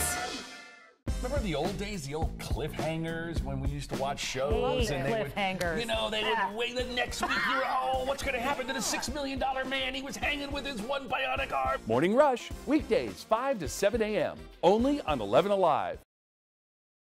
Atlanta. Almost 6 million people call the Metro home. But what makes this place so great? I'm 11Alive's Chesley McNeil. I'm going to give you 3 reasons why Atlanta is the best city in America. Come on, man. It's the heart of the South. And it's one of the most diverse cities around. People from all walks of life have come here and made it home. From different backgrounds, languages, and religions. And who can forget about the food? They all make this a cultural melting pot, full of great people and Southern hospitality. Atlanta's rich history is unmatched, known as the cradle of the civil rights movement for good reason. Dr. Martin Luther King Jr., Andrew Young, John Lewis, they all fought in the struggle for equal rights right here. Businesses on Sweet Auburn Avenue, local black churches, and college students from Atlanta all helped shape the future of America. Once an Olympic city, Atlanta's home to the best sports scene across the nation. Hey look, the South has something to say. You won't find more passionate fans anywhere. From the Atlanta Braves home run king, my man Hank Aaron, to the human highlight film Hawks Dominique Wilkins, some of the greatest athletes have come through Atlanta. We're talking the Falcons, the Braves, the Hawks, the MLS champs, Atlanta United. This city has something for every kind of sports fan. So what do you think? Is Atlanta the best city in America? Connect with us. Use Facebook or Instagram and tell us why this city's got it going on. And then watch us every weekday morning from 5 to 7 on the Morning Rush on 11Alive.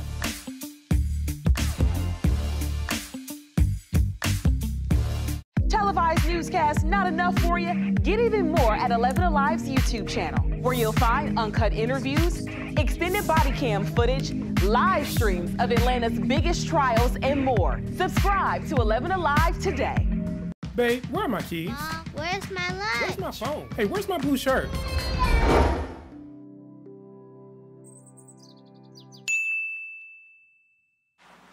Where's my pen?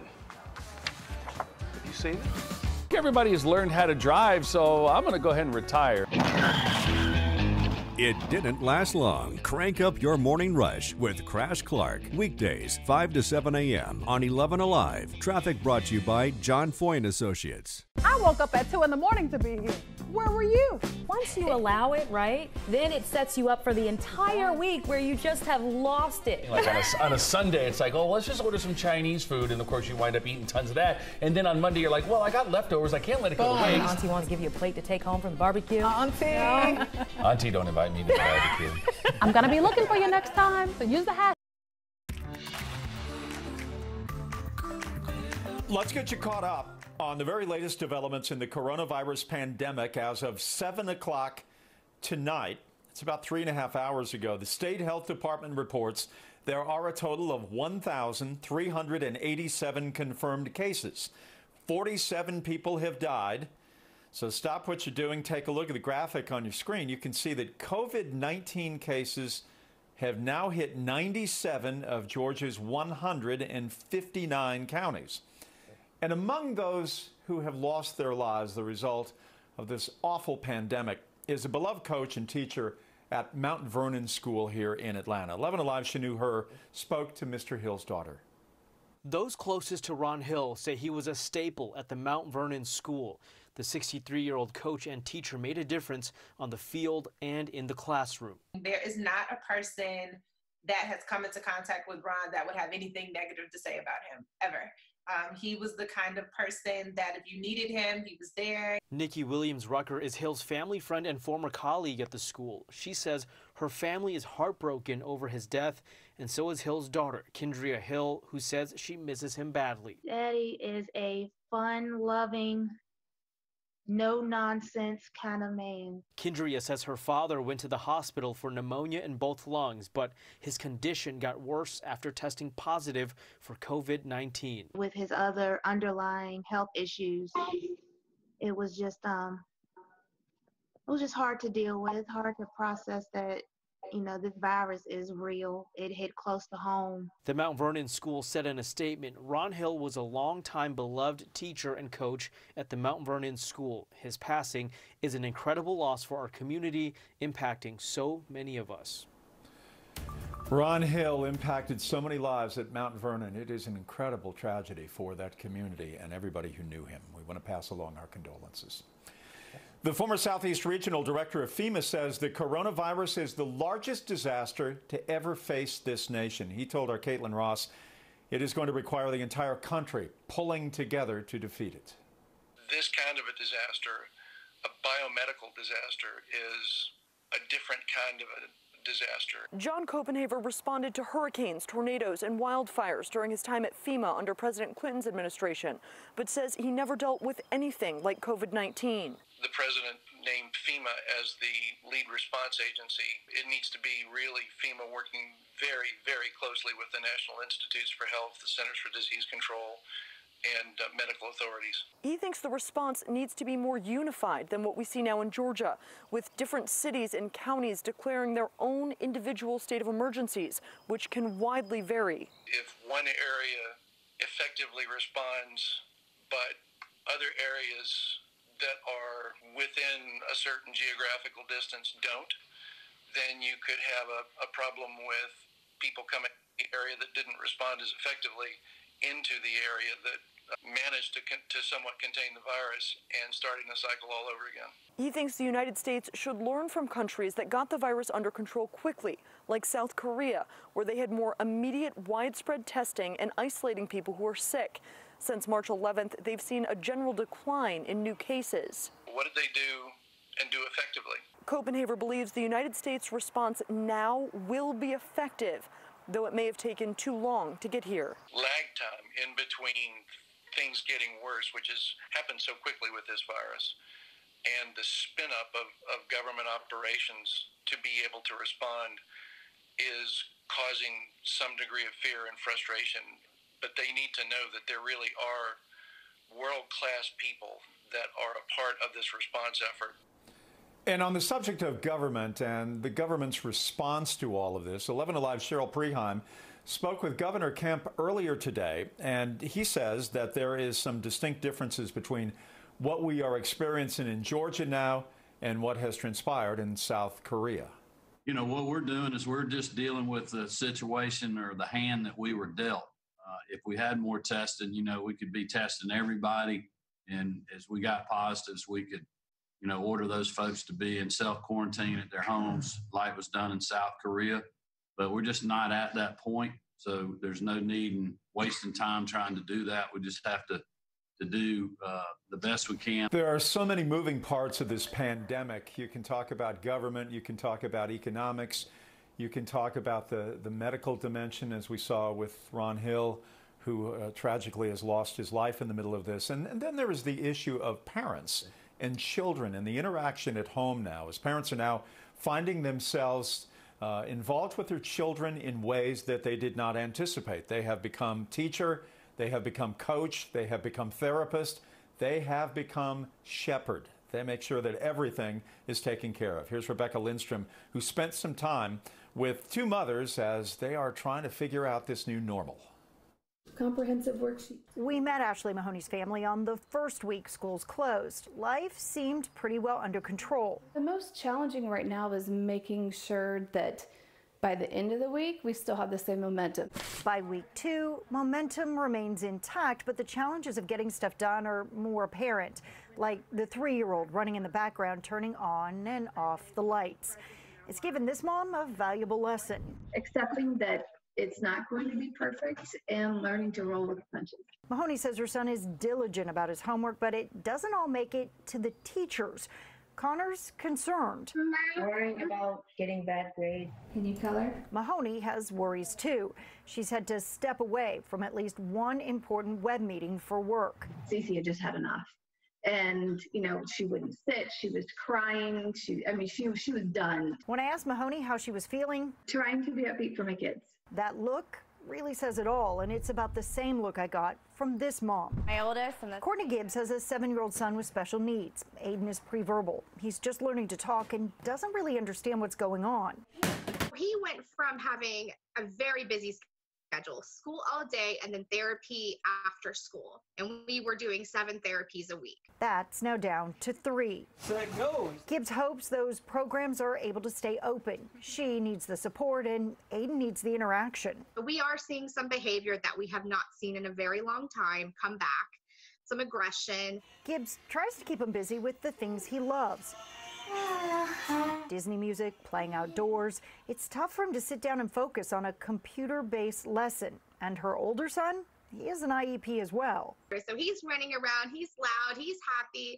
And then my oldest is upstairs like, Mom, I need help. I don't know how to do this. I don't know how to do this. And I'm like, I don't know what to do, you know, because I feel like I'm being pulled in every direction. Despite the challenges, both moms say the time with their children is priceless.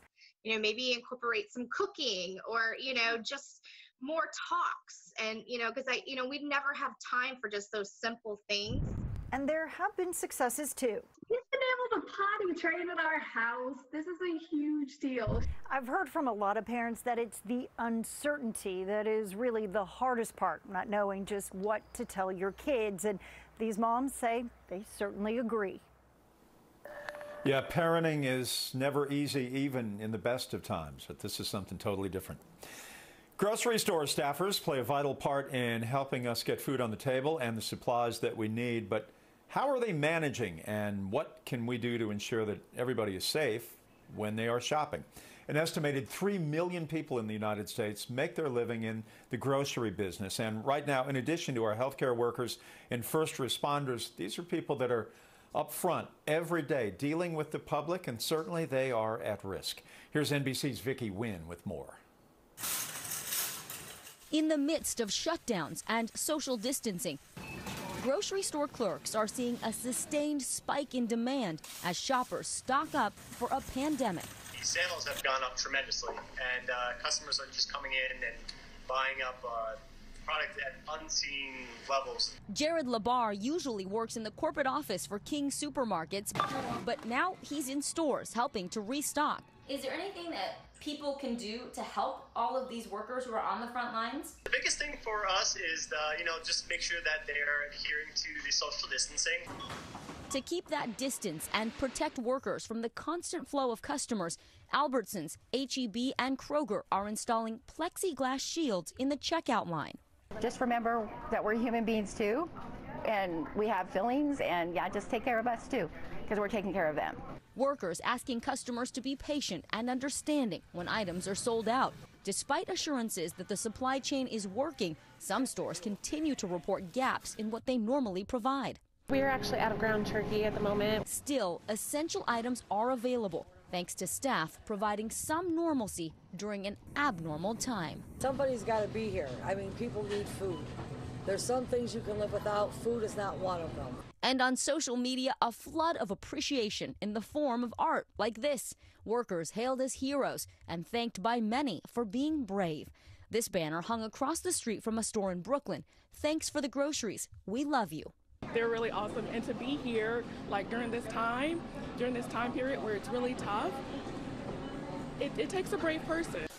With data showing the average grocery store worker makes $29,000 a year, these staffers are working overtime to provide basic services to keep society running.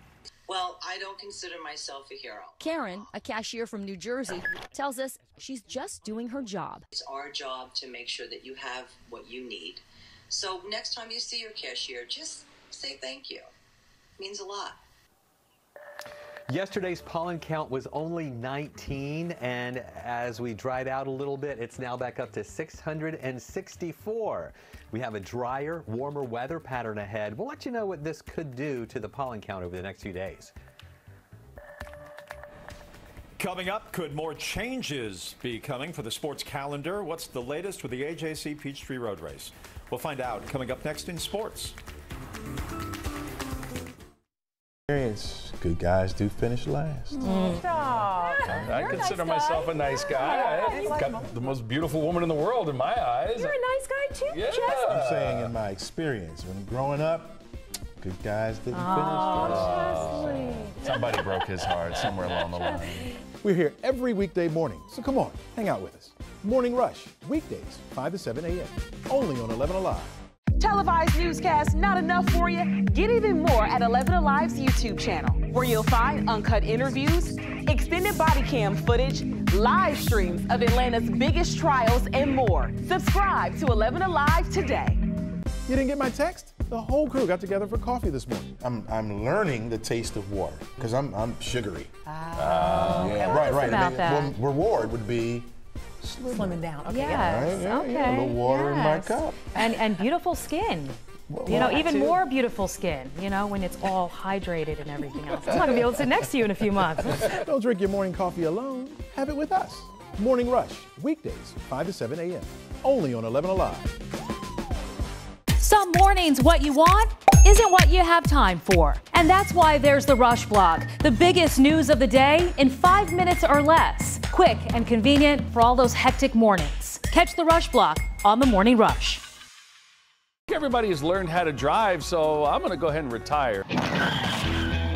It didn't last long. Crank up your morning rush with Crash Clark. Weekdays, 5 to 7 a.m. on 11Alive. Traffic brought to you by John Foy & Associates. Atlanta is filled with great photo spots. And of course, I would know because this is my hometown. I'm 11Alive's Francesca Amaker, and I'm about to show you my picks for the 3 best Instagram spots in Atlanta. The Outcast mural is one of Atlanta's newest hotspots. Created by the artist Jex, people flock from all over the world just to get a shot of these 2 hip-hop legends.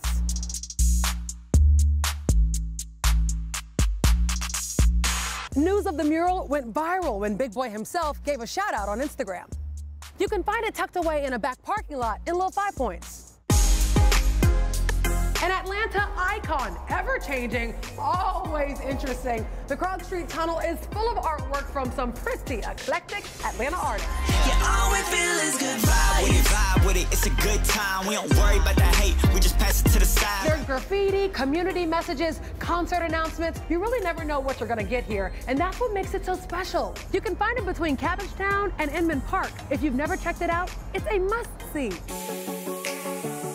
There are hundreds of works of art along the Beltline. I'm talking murals, sculptures, photography. This beautiful mural was created by the artist Hence.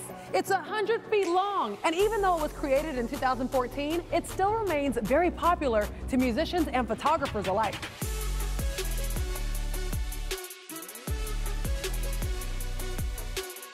You can find it on the East Side Trail under Virginia Avenue. So let me know what you think. It doesn't have to be street art. Maybe your favorite spot is down the street from your home or a great view. Connect with me on Facebook and Instagram and share your favorite Instagram spots in Atlanta. And come hang out with me on Morning Rush, weekdays 5 to 7 a.m. on 11Alive. Televised newscasts not enough for you? Get even more. With a shortage of masks continuing, many of you have asked us about making your own at home. And we had our Verify team look into this to see what is truth and what is not. Again, you see so much on the internet, so much in social media about whether this is effective or not. Here's our Jason Puckett. Viewer Ann P. sent us a question about making protective masks. She'd seen instructions online and wanted to know if they worked.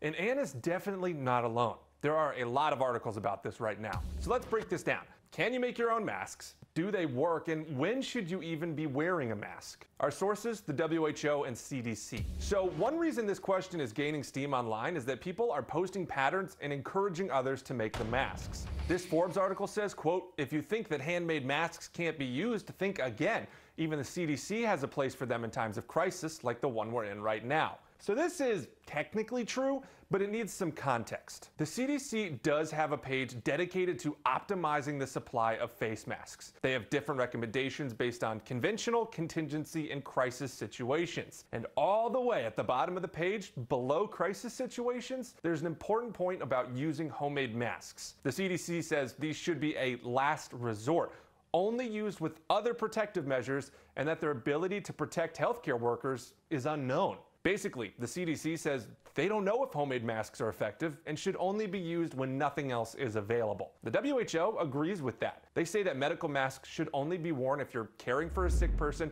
or if you yourself are coughing or sneezing. WHO guidelines say that cloth masks, like cotton or gauze, are not recommended under any circumstances. And most of home patterns call for using cloth of some sort. So we can verify, neither the CDC or WHO recommend using homemade masks. Got any other questions? Send us an email.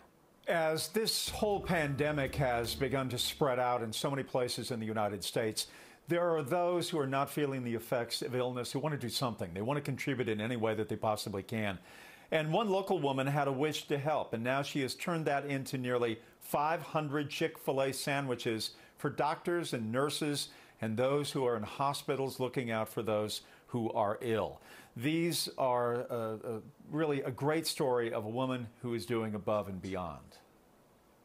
Hey friends, it's Cecily and Rachel.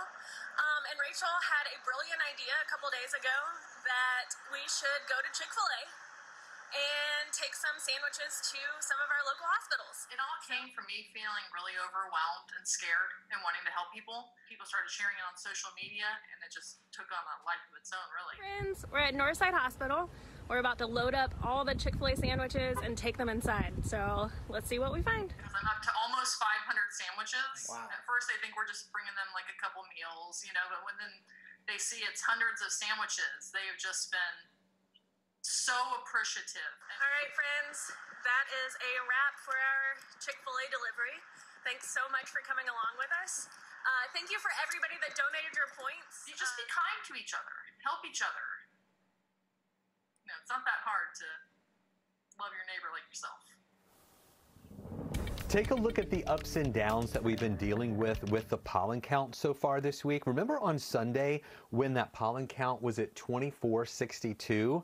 That was the highest that we've been so far this year. And I say so far because we're still going to get most likely higher than that before we get to the peak of the season, which is most likely going to be at the beginning of April. Monday, we went down to 594. That's thanks to some rain and some cooler air that came in. And then Tuesday's number was down to 19. That's because the rain that came in on Monday into early on Tuesday really washed it out a little bit. We had some breaks in the action, and that allowed the pollen count to come back up to 664 today. And I think that trend of rising pollen numbers is going to continue over the next few days because it is going to be very dry out there, and it's also going to be warm, and that's just going to make that pollen spread and explode a little bit more. Look at that high today, 73. Average high for this time of year is 67, and we picked up about just a little bit more than a half inch of rain overnight. But look at that surplus now almost back up to 13 inches above where we should be in rainfall for the year. We're going to be dry for the next few days. That's going to be nice for us. Mostly sunny Thursday, a high of 78, warming into the 80s Friday and Saturday. A few more clouds Friday, and then increasing clouds on Saturday before we get some scattered showers Sunday, dry Monday before more scattered showers return for Tuesday and Wednesday.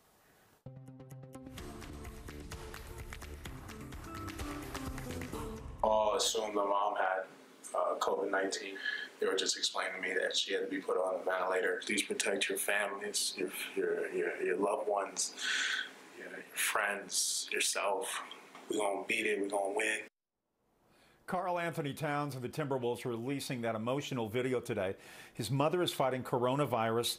She is struggling, and he is wanting everybody to make sure that they protect themselves against this awful pandemic. We wish him and his family well. So in the sports world, so much is unsettled right now. You wonder about What's going to happen specifically here in Atlanta about the Peachtree Road Race, the AJC Peachtree Road Race, which of course is July 4th. And the race director is Rich Kanah, and he spoke with Alex Glaze today about where they stand and where they may be going. The Atlanta Track Club is preparing for the 51st running of the Peachtree Road Race. But this year, the planning process has been different. Our staff is getting intimately familiar with Google Hangout. There are roughly 35 people working on the plan for the Peachtree, and all of them are following the recommendations and guidelines the city of Atlanta has in place to fight the coronavirus. The Atlanta Track Club is planning full steam ahead with the understanding that things might not go as planned. There is nothing off the table in our planning process for 2020. In these times of uncertainty, we have to plan for everything. Planning for everything includes postponement and cancellation of the race. In the previous 50 consecutive runnings of the Peachtree, there has never been a cancellation or postponement. The race has always happened on the 4th of July. This year, with health and safety on the minds of almost everybody, the most important thing is ensuring that everything is safe for the world's largest 10K. Our mission is about health and fitness. So we won't have this event if there's any doubt about our ability to deliver it in a safe manner on July 4th. Georgia Tech started their spring football at the beginning of the month, but now everyone's at home. Jeff Collins can only do so much with his players and can only suggest workouts.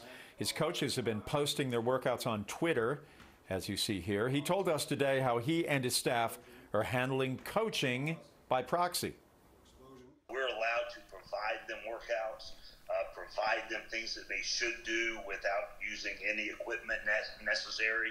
And our guys, follow those things. But I think the cool thing, we have such a young, energetic, and in shape coaching staff that our coaches do the workouts too. Jeff has not altered his routine. He is still getting up at 4 a.m. This Jeff will not be getting up at 4 a.m. We'll take a break. We're back right after this. This is my hometown. I'm 11Alive's Francesca Amaker, and I'm about to show you my picks for the 3 best Instagram spots in Atlanta. The Outcast mural is one of Atlanta's newest hotspots. Created by the artist Jex, people flock from all over the world just to get a shot of these 2 hip-hop legends.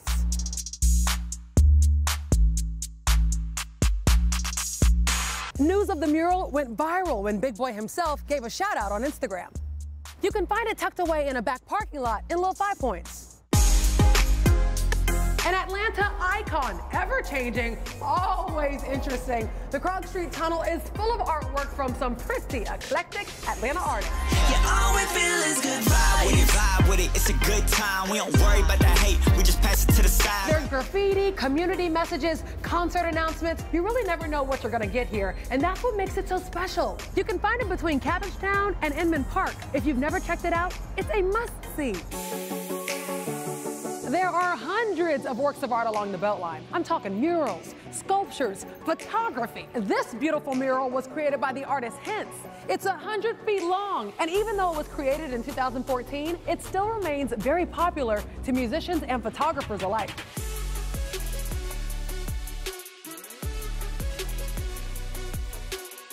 You can find it on the East Side Trail under Virginia Avenue.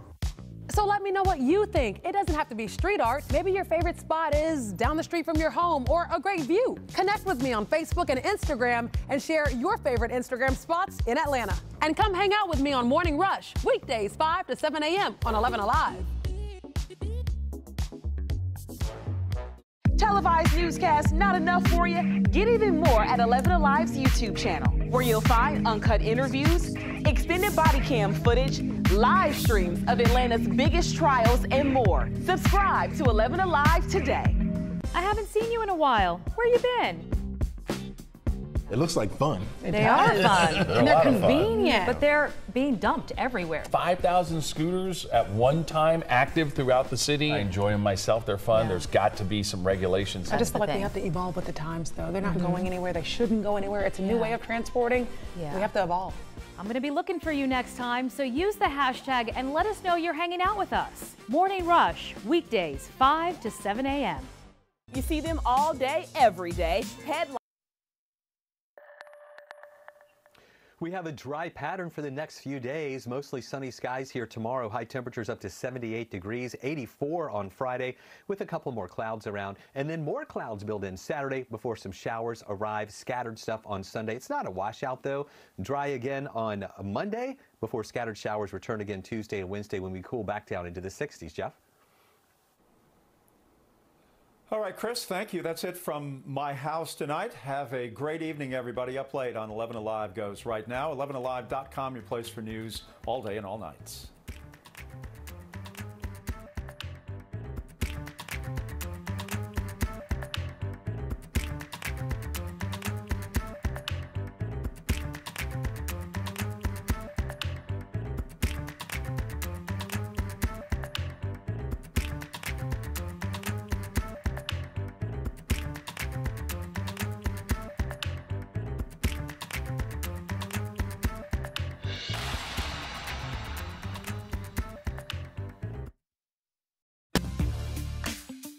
Come on, man. It's the heart of the South. And it's one of the most diverse cities around. People from all walks of life have come here and made it home. From different backgrounds, languages, and religions. And who can forget about the food? They all make this a cultural melting pot, full of great people and Southern hospitality.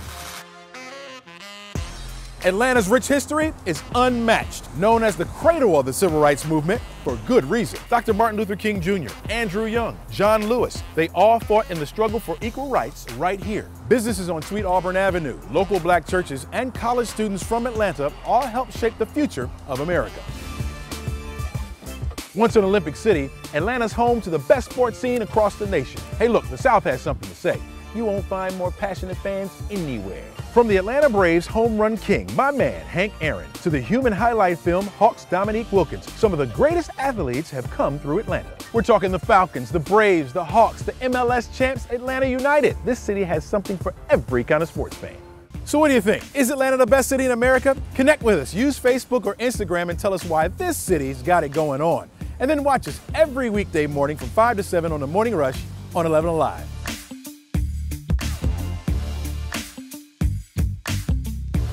Televised newscasts not enough for you? Get even more at 11 Alive's YouTube channel, where you'll find uncut interviews, extended body cam footage, live streams of Atlanta's biggest trials, and more. Subscribe to 11 Alive today. Babe, where are my keys? Where's my lunch? Where's my phone? Hey, where's my blue shirt?